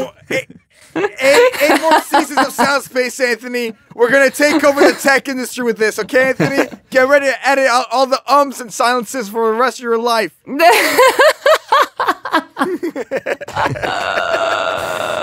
I love it. I love it. I love you guys. I love it. I'm going to be there with like a banner and like... in the back? Yeah. I knew them first. I knew them first. I will reserve a space for you guys in my metaverse. Don't worry. In the museum. I got to get into that museum. I'm going to reserve a special spot for you. I get one whole pixel. Oh my God. Well, thank you guys so much. This was amazing. Thank you. I really, I appreciate everything. And just keep me updated with all the stuff you're doing. And thanks for inviting me to your Discord community. And of course. So exciting. Super exciting stuff. Yes, very exciting stuff. So all of Kayla's links will be in the description. Please go follow her. Please go check out her website. Everything is there. And go support everything in her journey. Is there anything else you wanted to plug, Kayla? Anything before we move on to Anthony and the podcast itself for plugging, or are you good? I mean, no, I think I'm good. I would say, like, you know, I haven't, you know, I was going to start some profiles on like locals.com and like different social media platforms, but they're not really running yet. So all of that stuff will be announced like on my Instagram and my website. Just send it to me afterwards. And cool. Yeah. It's okay. Yeah, cool. Perfect. Everything will be in the description. Okay, great. Anthony, where can people find you? All right, you can find me on Instagram at akachi.audio. That's ACACI.audio. You can find me on Spotify as Akachi, and my website is in progress. So once it is up, it will be in the description. Perfect. The podcast is available on all platforms, so make sure to go subscribe to us in your favorite podcatcher. You can follow us all our social media in the description as well, and give us a 5-star review. We would appreciate it. As far as myself is concerned, JaianMusic.com is my website. If you need any mixing, mastering, or audio services in general, I am also available for work, and it just links to everything. I'm at Jaian Music on social media. That's gonna be everything. So for myself, Anthony, and Kayla, this has been another episode of Soundspace. Bye, everyone. Thanks. Bye-bye. Bye.